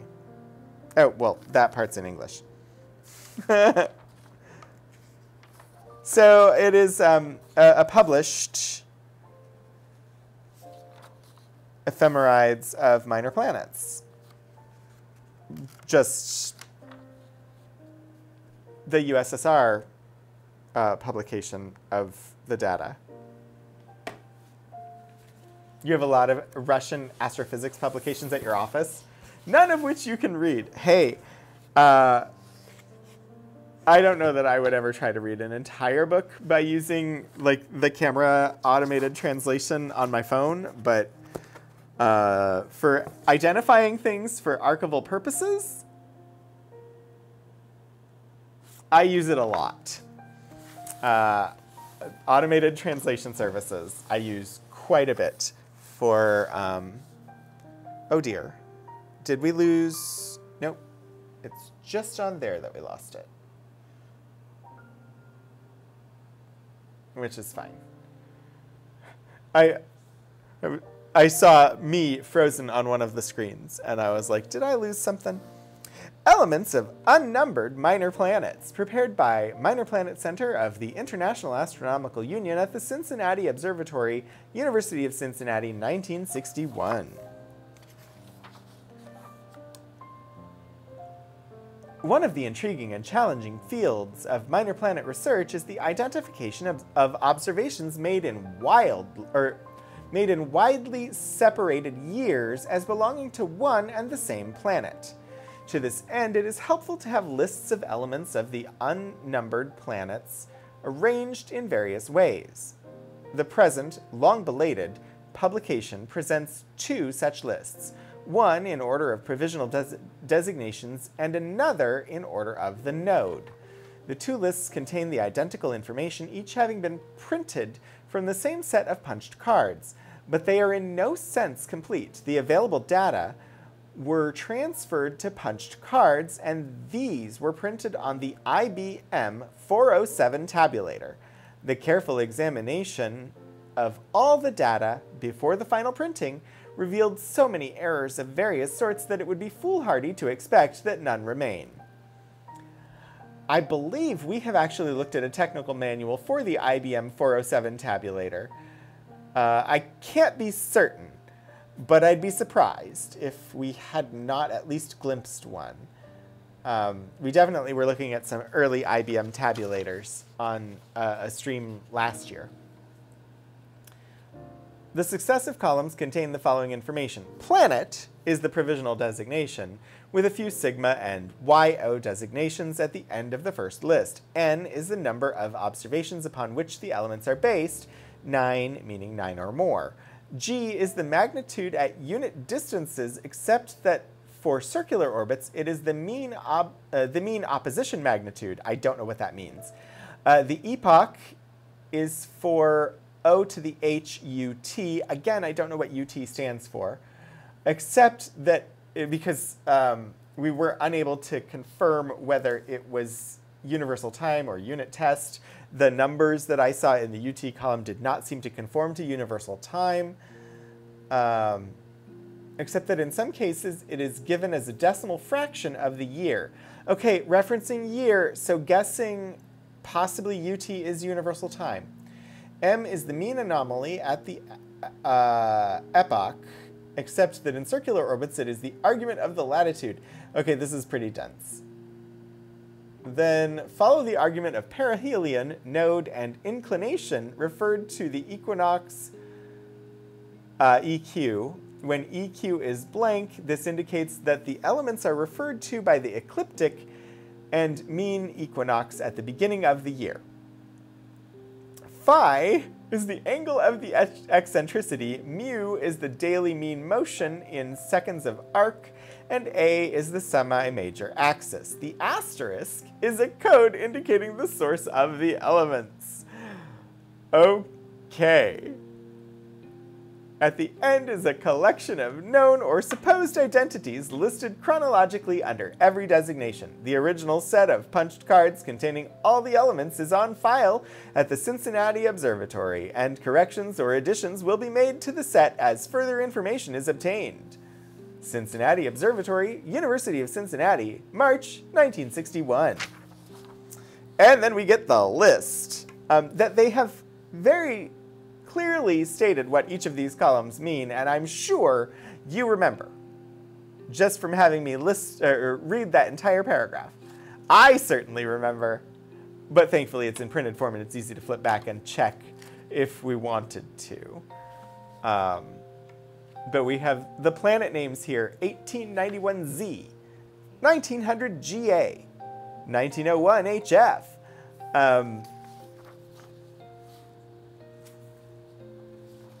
Yeah. So they're all just a year, or a 4-digit number, year, I'm assuming, and a 2-letter designation.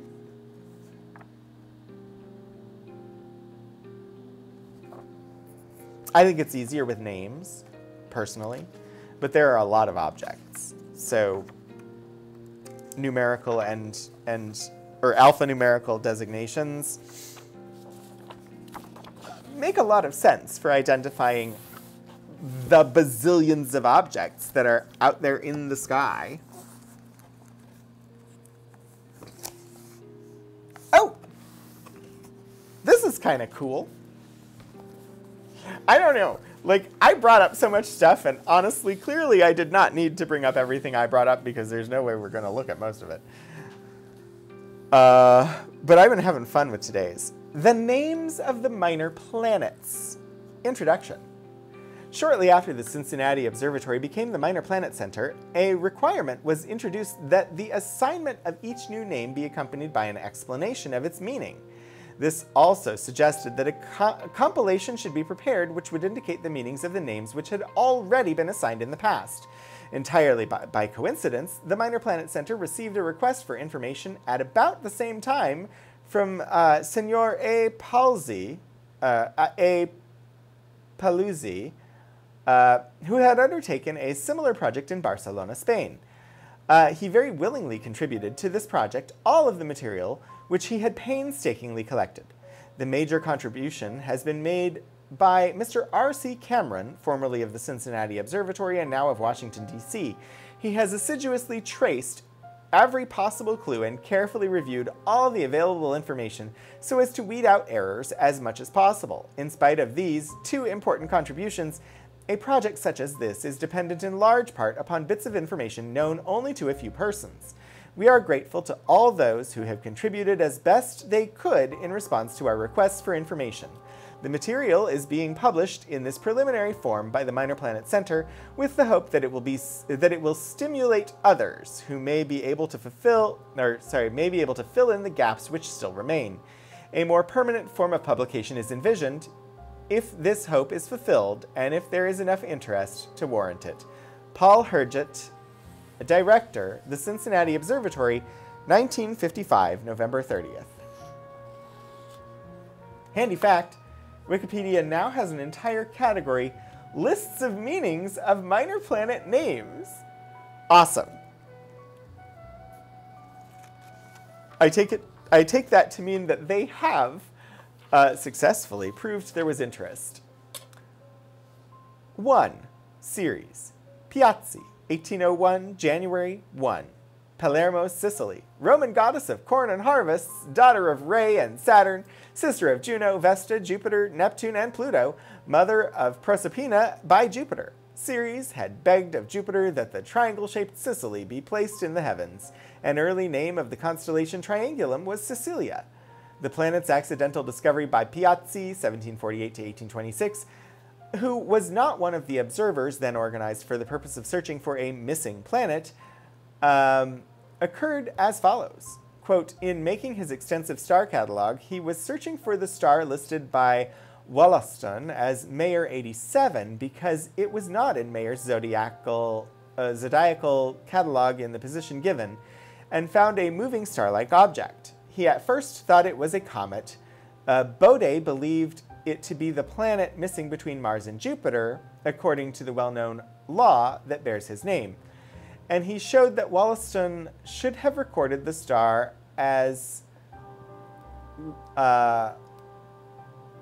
Lecaille 87, Leshner Research Surveys of the Minor Planets, page 1.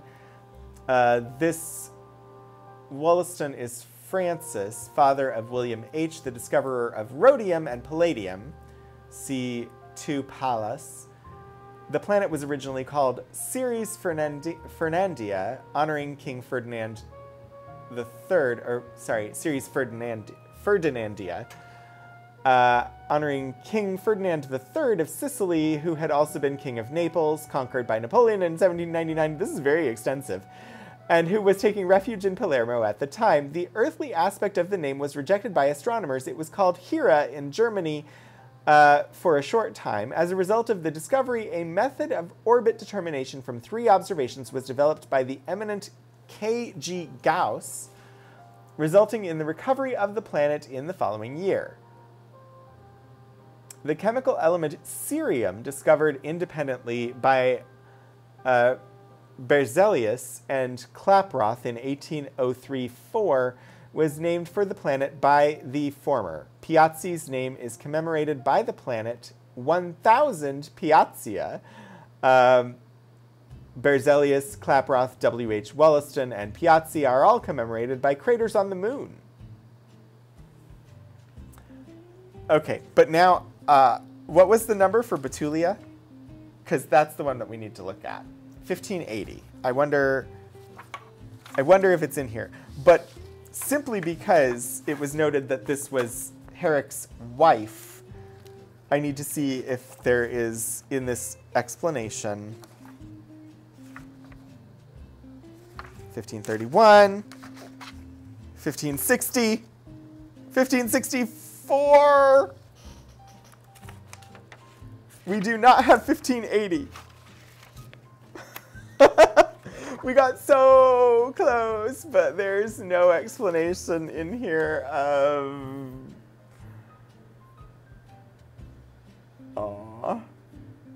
naming. Wikipedia has it. This minor planet was named after Betulia Toro Herrick, wife of Samuel Herrick, an American astronomer who specialized in celestial mechanics. Herrick had studied the asteroid's orbit and requested the name, along with that of 1685 Toro. The official naming citation was published by the Minor Planet Center in May 1952. I would be curious. I would guess that somewhere in these papers we have that official naming citation. I would be surprised if we don't have it. This is cool. I'm going to read one more, and then we're going to need to end, because I have pushed over time. But I also feel like reading another one. So...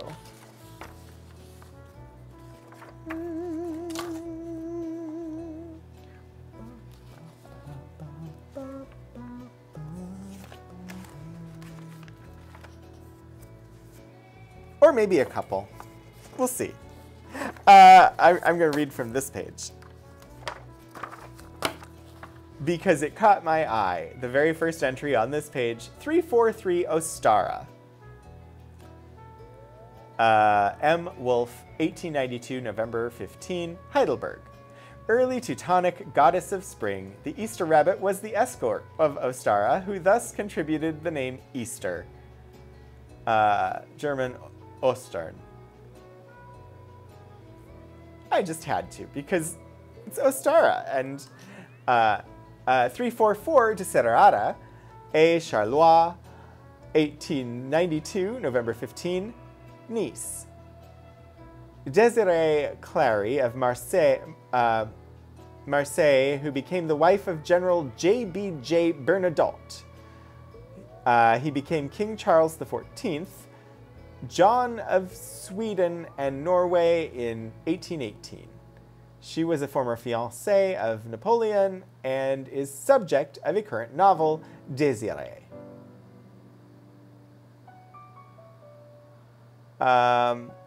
And then we've got some that it doesn't really have any notation. They've got the names there, but apparently they did not find the reasoning behind 345 Tercinda, 347 Pariana, 348 May.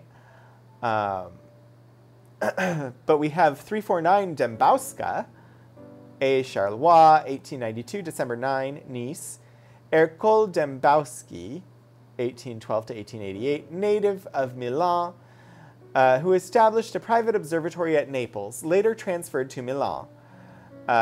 His careful measures of double stars marked an important stage in this branch of astronomy. 350 Ornamenta, found by A. Charlois, 1892, December 14, Nice, in remembrance of the mariner Horneman of Holland, whose son is a very zealous member of the Société Astronomique de France.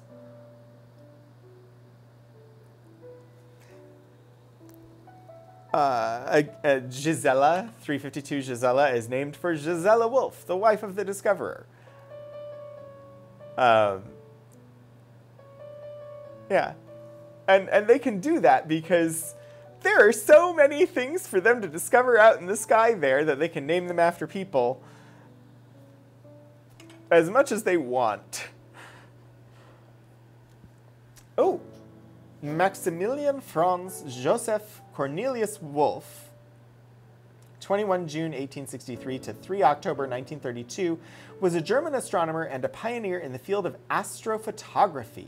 He was the chairman of astronomy at the University of Heidelberg and director of the Heidelberg Königstuhl State Observatory from 1902 until his death in 1932.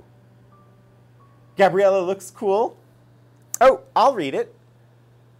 355 Gabriella, A. Charlois, 1893, January 20th, Nice, named after Gabriella Renaudot, later Madame Camille Flammarion, in recognition of her zeal as a student of astronomy and an observer at the Observatory de Juvisy.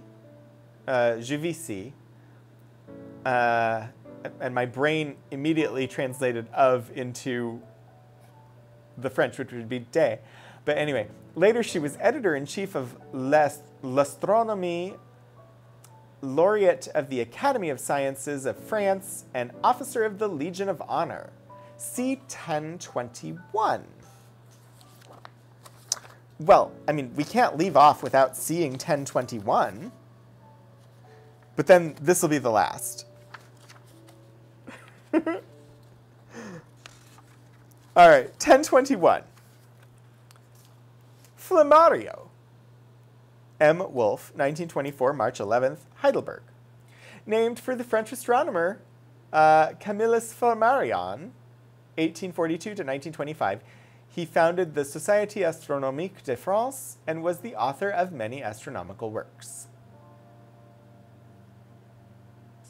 The last for now. Yeah, this is really cool. Like, really, really cool. I had not paid this much attention to the actual, like, naming and discovery of minor planets. Like, I would have called them asteroids myself. Like, my brain goes there, but clearly a broader category. But yeah, I never had really paid that much attention to minor planets. So this is really neat. And I'm really, really happy that we spent some time today looking at this. I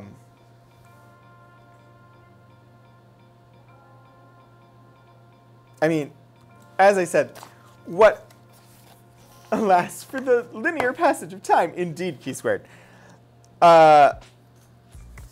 What originally caught my eye and made me pull things from this collection was the fact that he had consulted on the 1951, The Day the Earth Stood Still. We spent a good hour looking at that material at the beginning of stream. We never even got to the Project Mercury stuff. There's Project Mercury stuff in here, NASA's Project Mercury, that we will need to just revisit at some point, because I'm sure it will be just as interesting. And I think this was the kind of thing I was looking for on the minor planets. We had a lot of ephemerides mentions. We had a lot of, like, I'm sure the other boxes had plenty of, like, statistical data and observations of the minor planets. This is the kind of thing that I was interested in from the minor planets. Like, what are minor planets? But then this is documentation of the mid-1950s when they decided to put together information on why are they named what they're named. And I think that that is just awesome and a great footnote in history. Plus, we had the lovely correspondence with R.H. Goddard, as well as other sort of famous people in rocketry and astrodynamics. And I had a great time with stream today. Before we go, let me look and just confirm next week on October 5th, we will be looking at the Hard Times Blues collection, which is a collection of material about a production of a play. And that play is about a sort of iconic figure in the history of Virginia Tech, who was known as Hard Times, Floyd Hard Times Meade. Floyd Meade was sort of the original mascot for Virginia Tech sports. He used to bring a turkey, a live turkey, a trained turkey, to the games. I don't know much about him beyond the fact that he brought a live trained turkey to the games, and our mascot is a turkey to this day.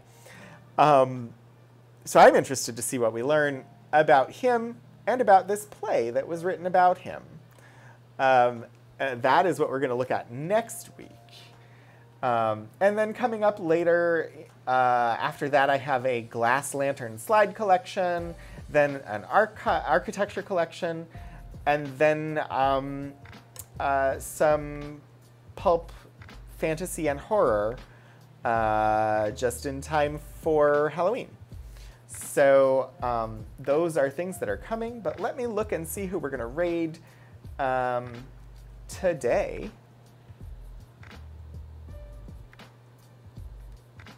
And yeah, I don't see, well, fine.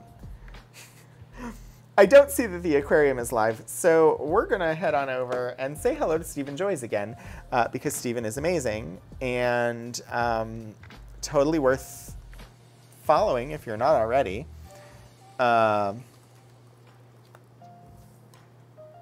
Stephen is currently playing a game called Kronesher, which is a an Escher-esque sort of puzzle solver game that also has an element of like time travel involved. Anyway, it's a good puzzler. I do want to say thank you all for joining me today.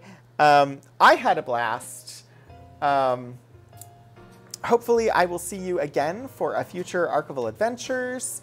I should be back next Wednesday, as I said, with that theatrical collection. But until I see you next, I hope that you get out there and continue exploring history. Thank you so very much for joining me, and I look forward to seeing you again in the future. Bye.